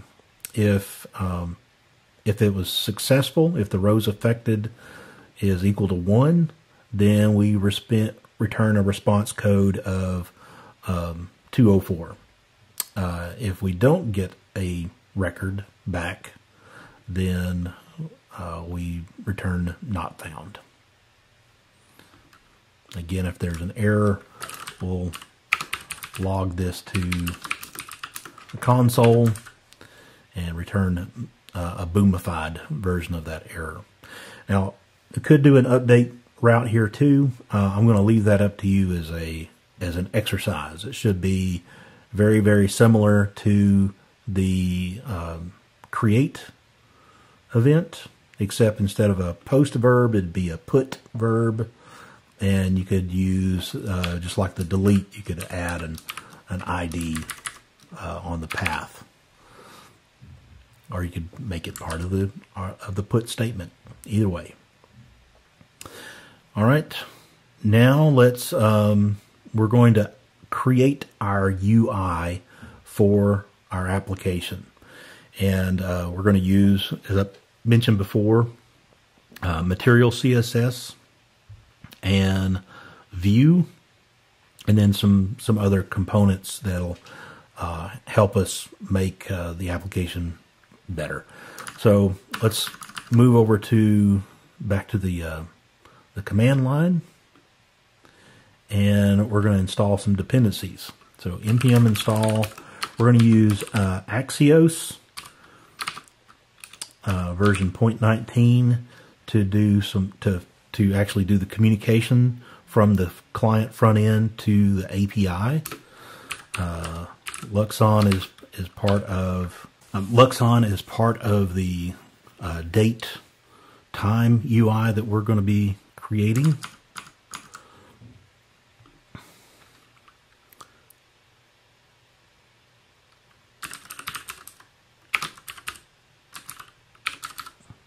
I use the Materialized CSS framework, version 1, the Moment library, version 2, Vue, a Vue datetime component, and another component called week start.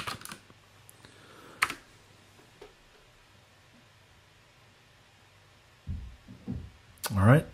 Now let's create a folder in the application. I did it again. Closed too many windows. Let's create a folder in the application in the root, and we'll call this client. So in the client, we're going to create a new file, index.js, and in here I'm going to copy in some code. Notice we're using the new module syntax for JavaScript.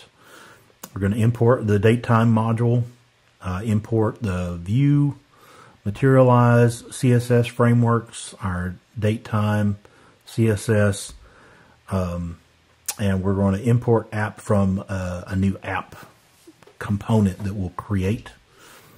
We're going to use that datetime component, register that with Vue, and create a new Vue application and register that with the app div tag that's in the front end.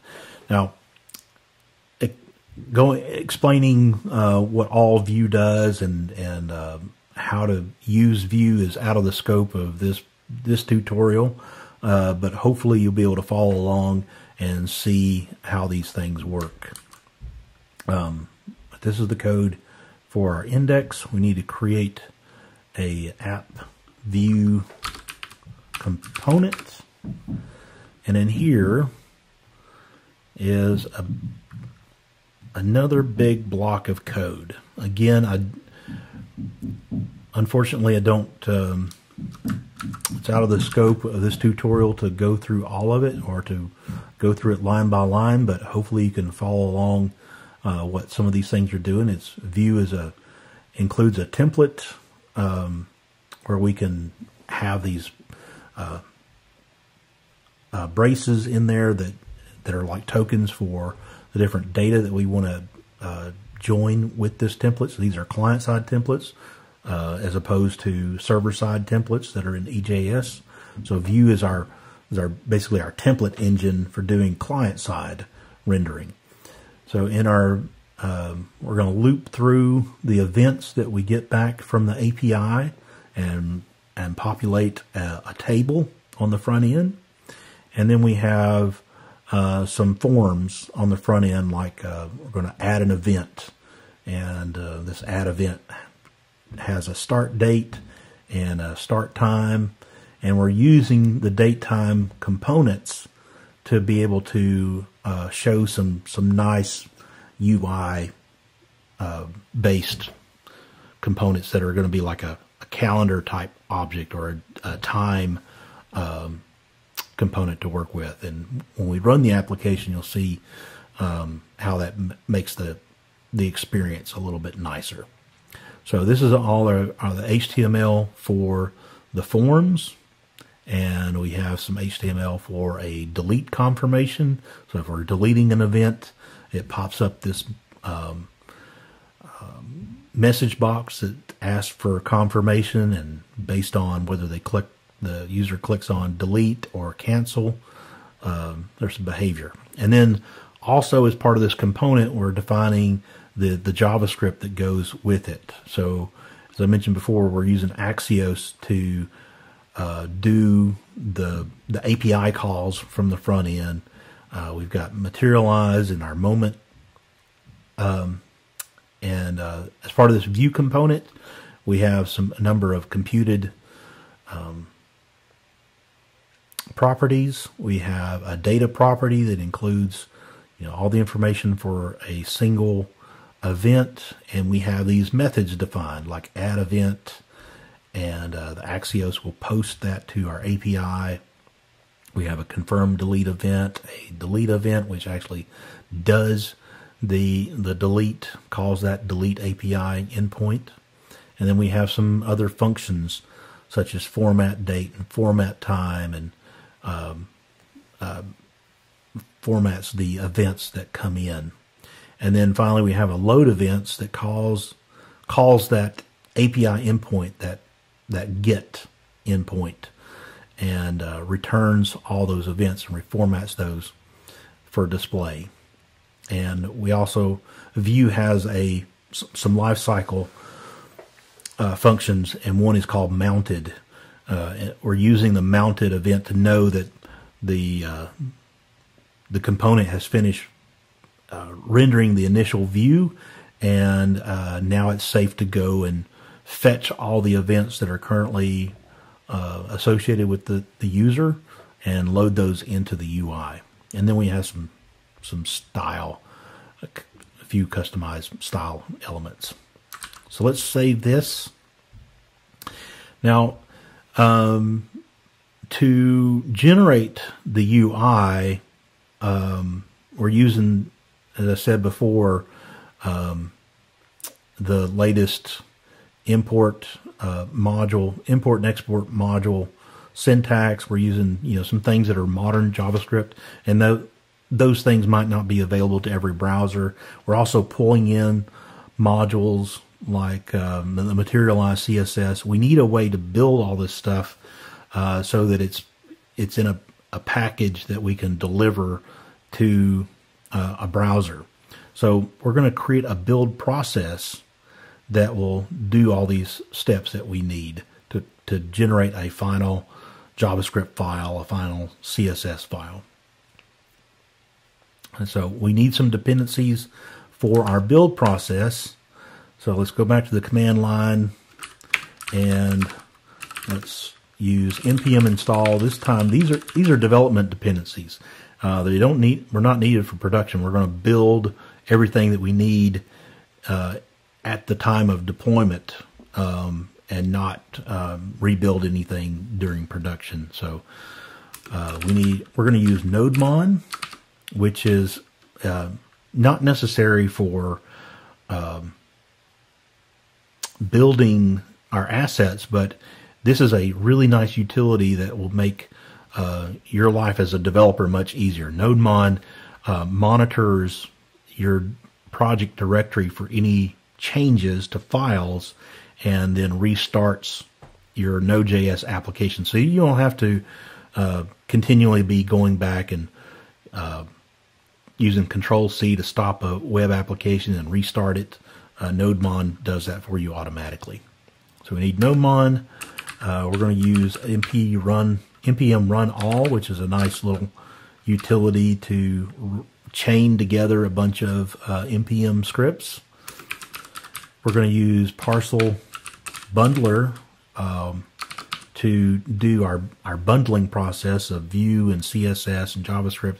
So Parcel is similar to Webpack, but it's kind of like zero config, zero code. By default, it can understand a lot of different front-end projects and create a appropriate bundle of those. So that's just a way of saving some time. We need a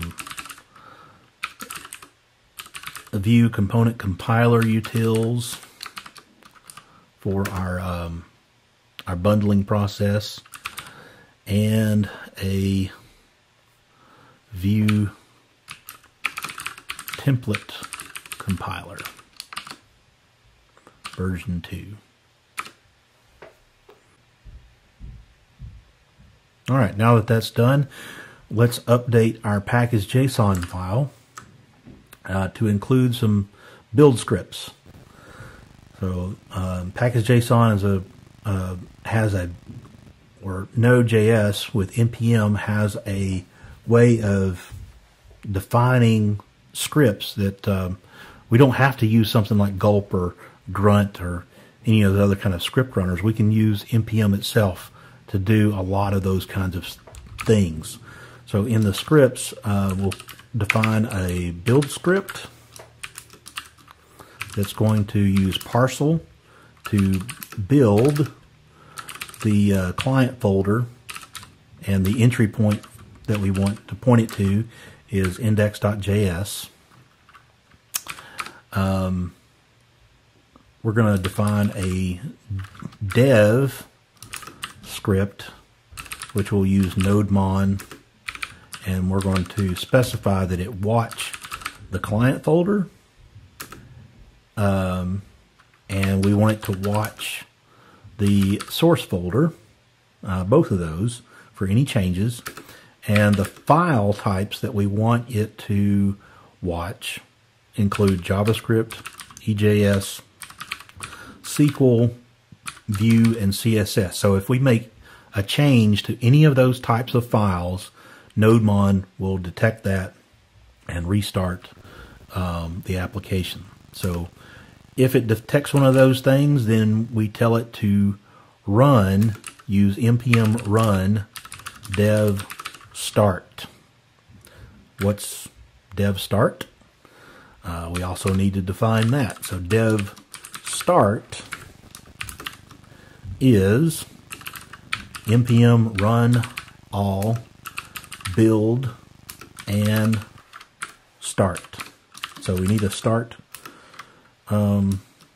script, and that is just simply run node with a in the current directory, and that's it.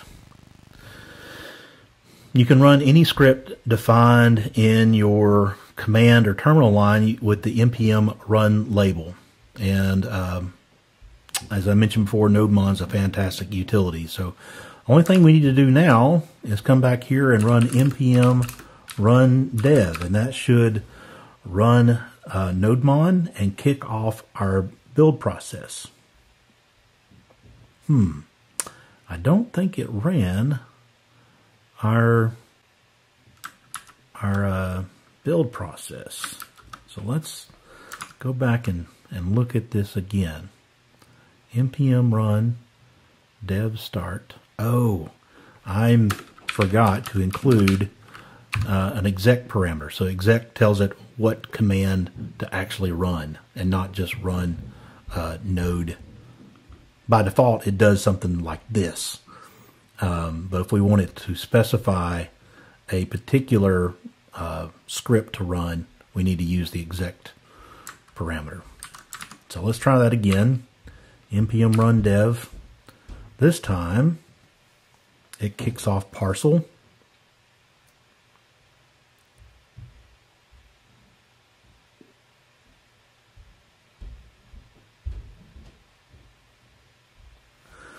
Now we have our local host running.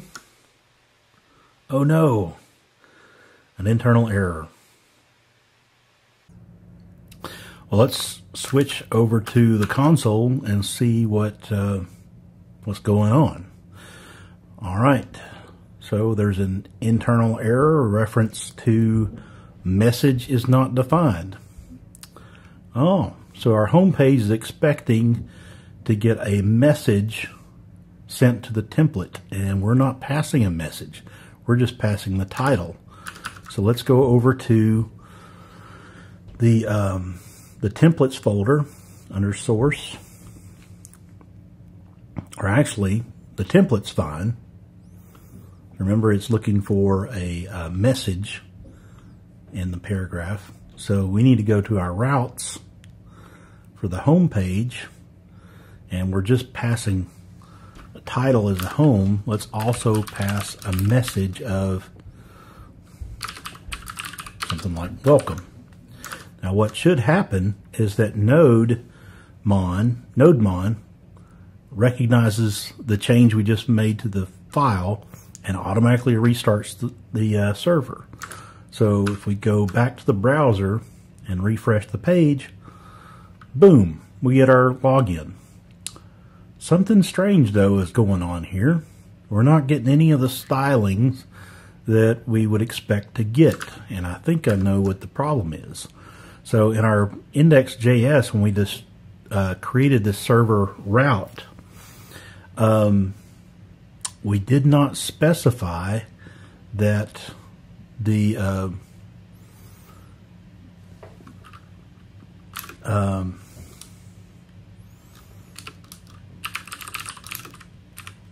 auth mode should be set.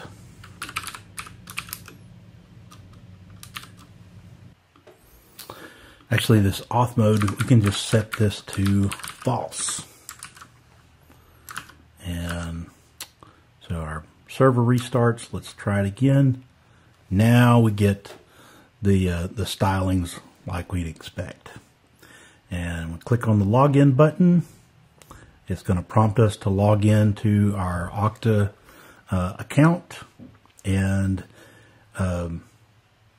since we have self-registration turned on, there's a link down here that says if you don't have an account, you can sign up for an account.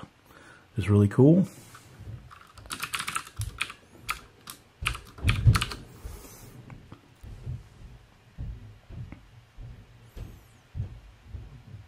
Oh no, got another error. What do we got happening this time? Cannot read property first name of undefined. So I must have messed something up with the data. Maybe I misspelled something. So in our routes, auth plugin, or let's see, our auth plugin. Instead of profile, I called it process. You probably saw me make that mistake. Let's try it again. So it automatically restarted. And now we have our events. We have no events yet because the two dummy events that we added to the application database earlier. Those are no longer in there. So click on start date, and we've got a nice little calendar pop up here. And time, we've got a nice time picker. So let's say 3 p.m. And we won't specify an end date, and we'll call the appointment just coffee. Of course, you could set that for every hour of the day, as far as I'm concerned. And we'll click submit, and that goes off and makes an API request to insert that data into the database, and returns, updates our list of events up here. So if I were to refresh the page, we still get a list of the one event. Let's add one more event. Let's say, kind of like our conference, we'll say it starts on April the 1st and ends on April the 2nd. So this is a virtual conference. Submit that, and now we got our virtual conference. If we want to delete one of these, we click delete, and it's going to ask us to confirm. If we click OK, then it calls the API to delete that from the database and refreshes our list of events. So I declare this application a success. Well, I hope you liked learning about Node.js and using SQL Server, a little bit about Happy, and how to authenticate your application with Okta. If you like the content, please click the thumbs up and subscribe so that you can find content from us in the future. Thank you so much, and I hope you have a great day.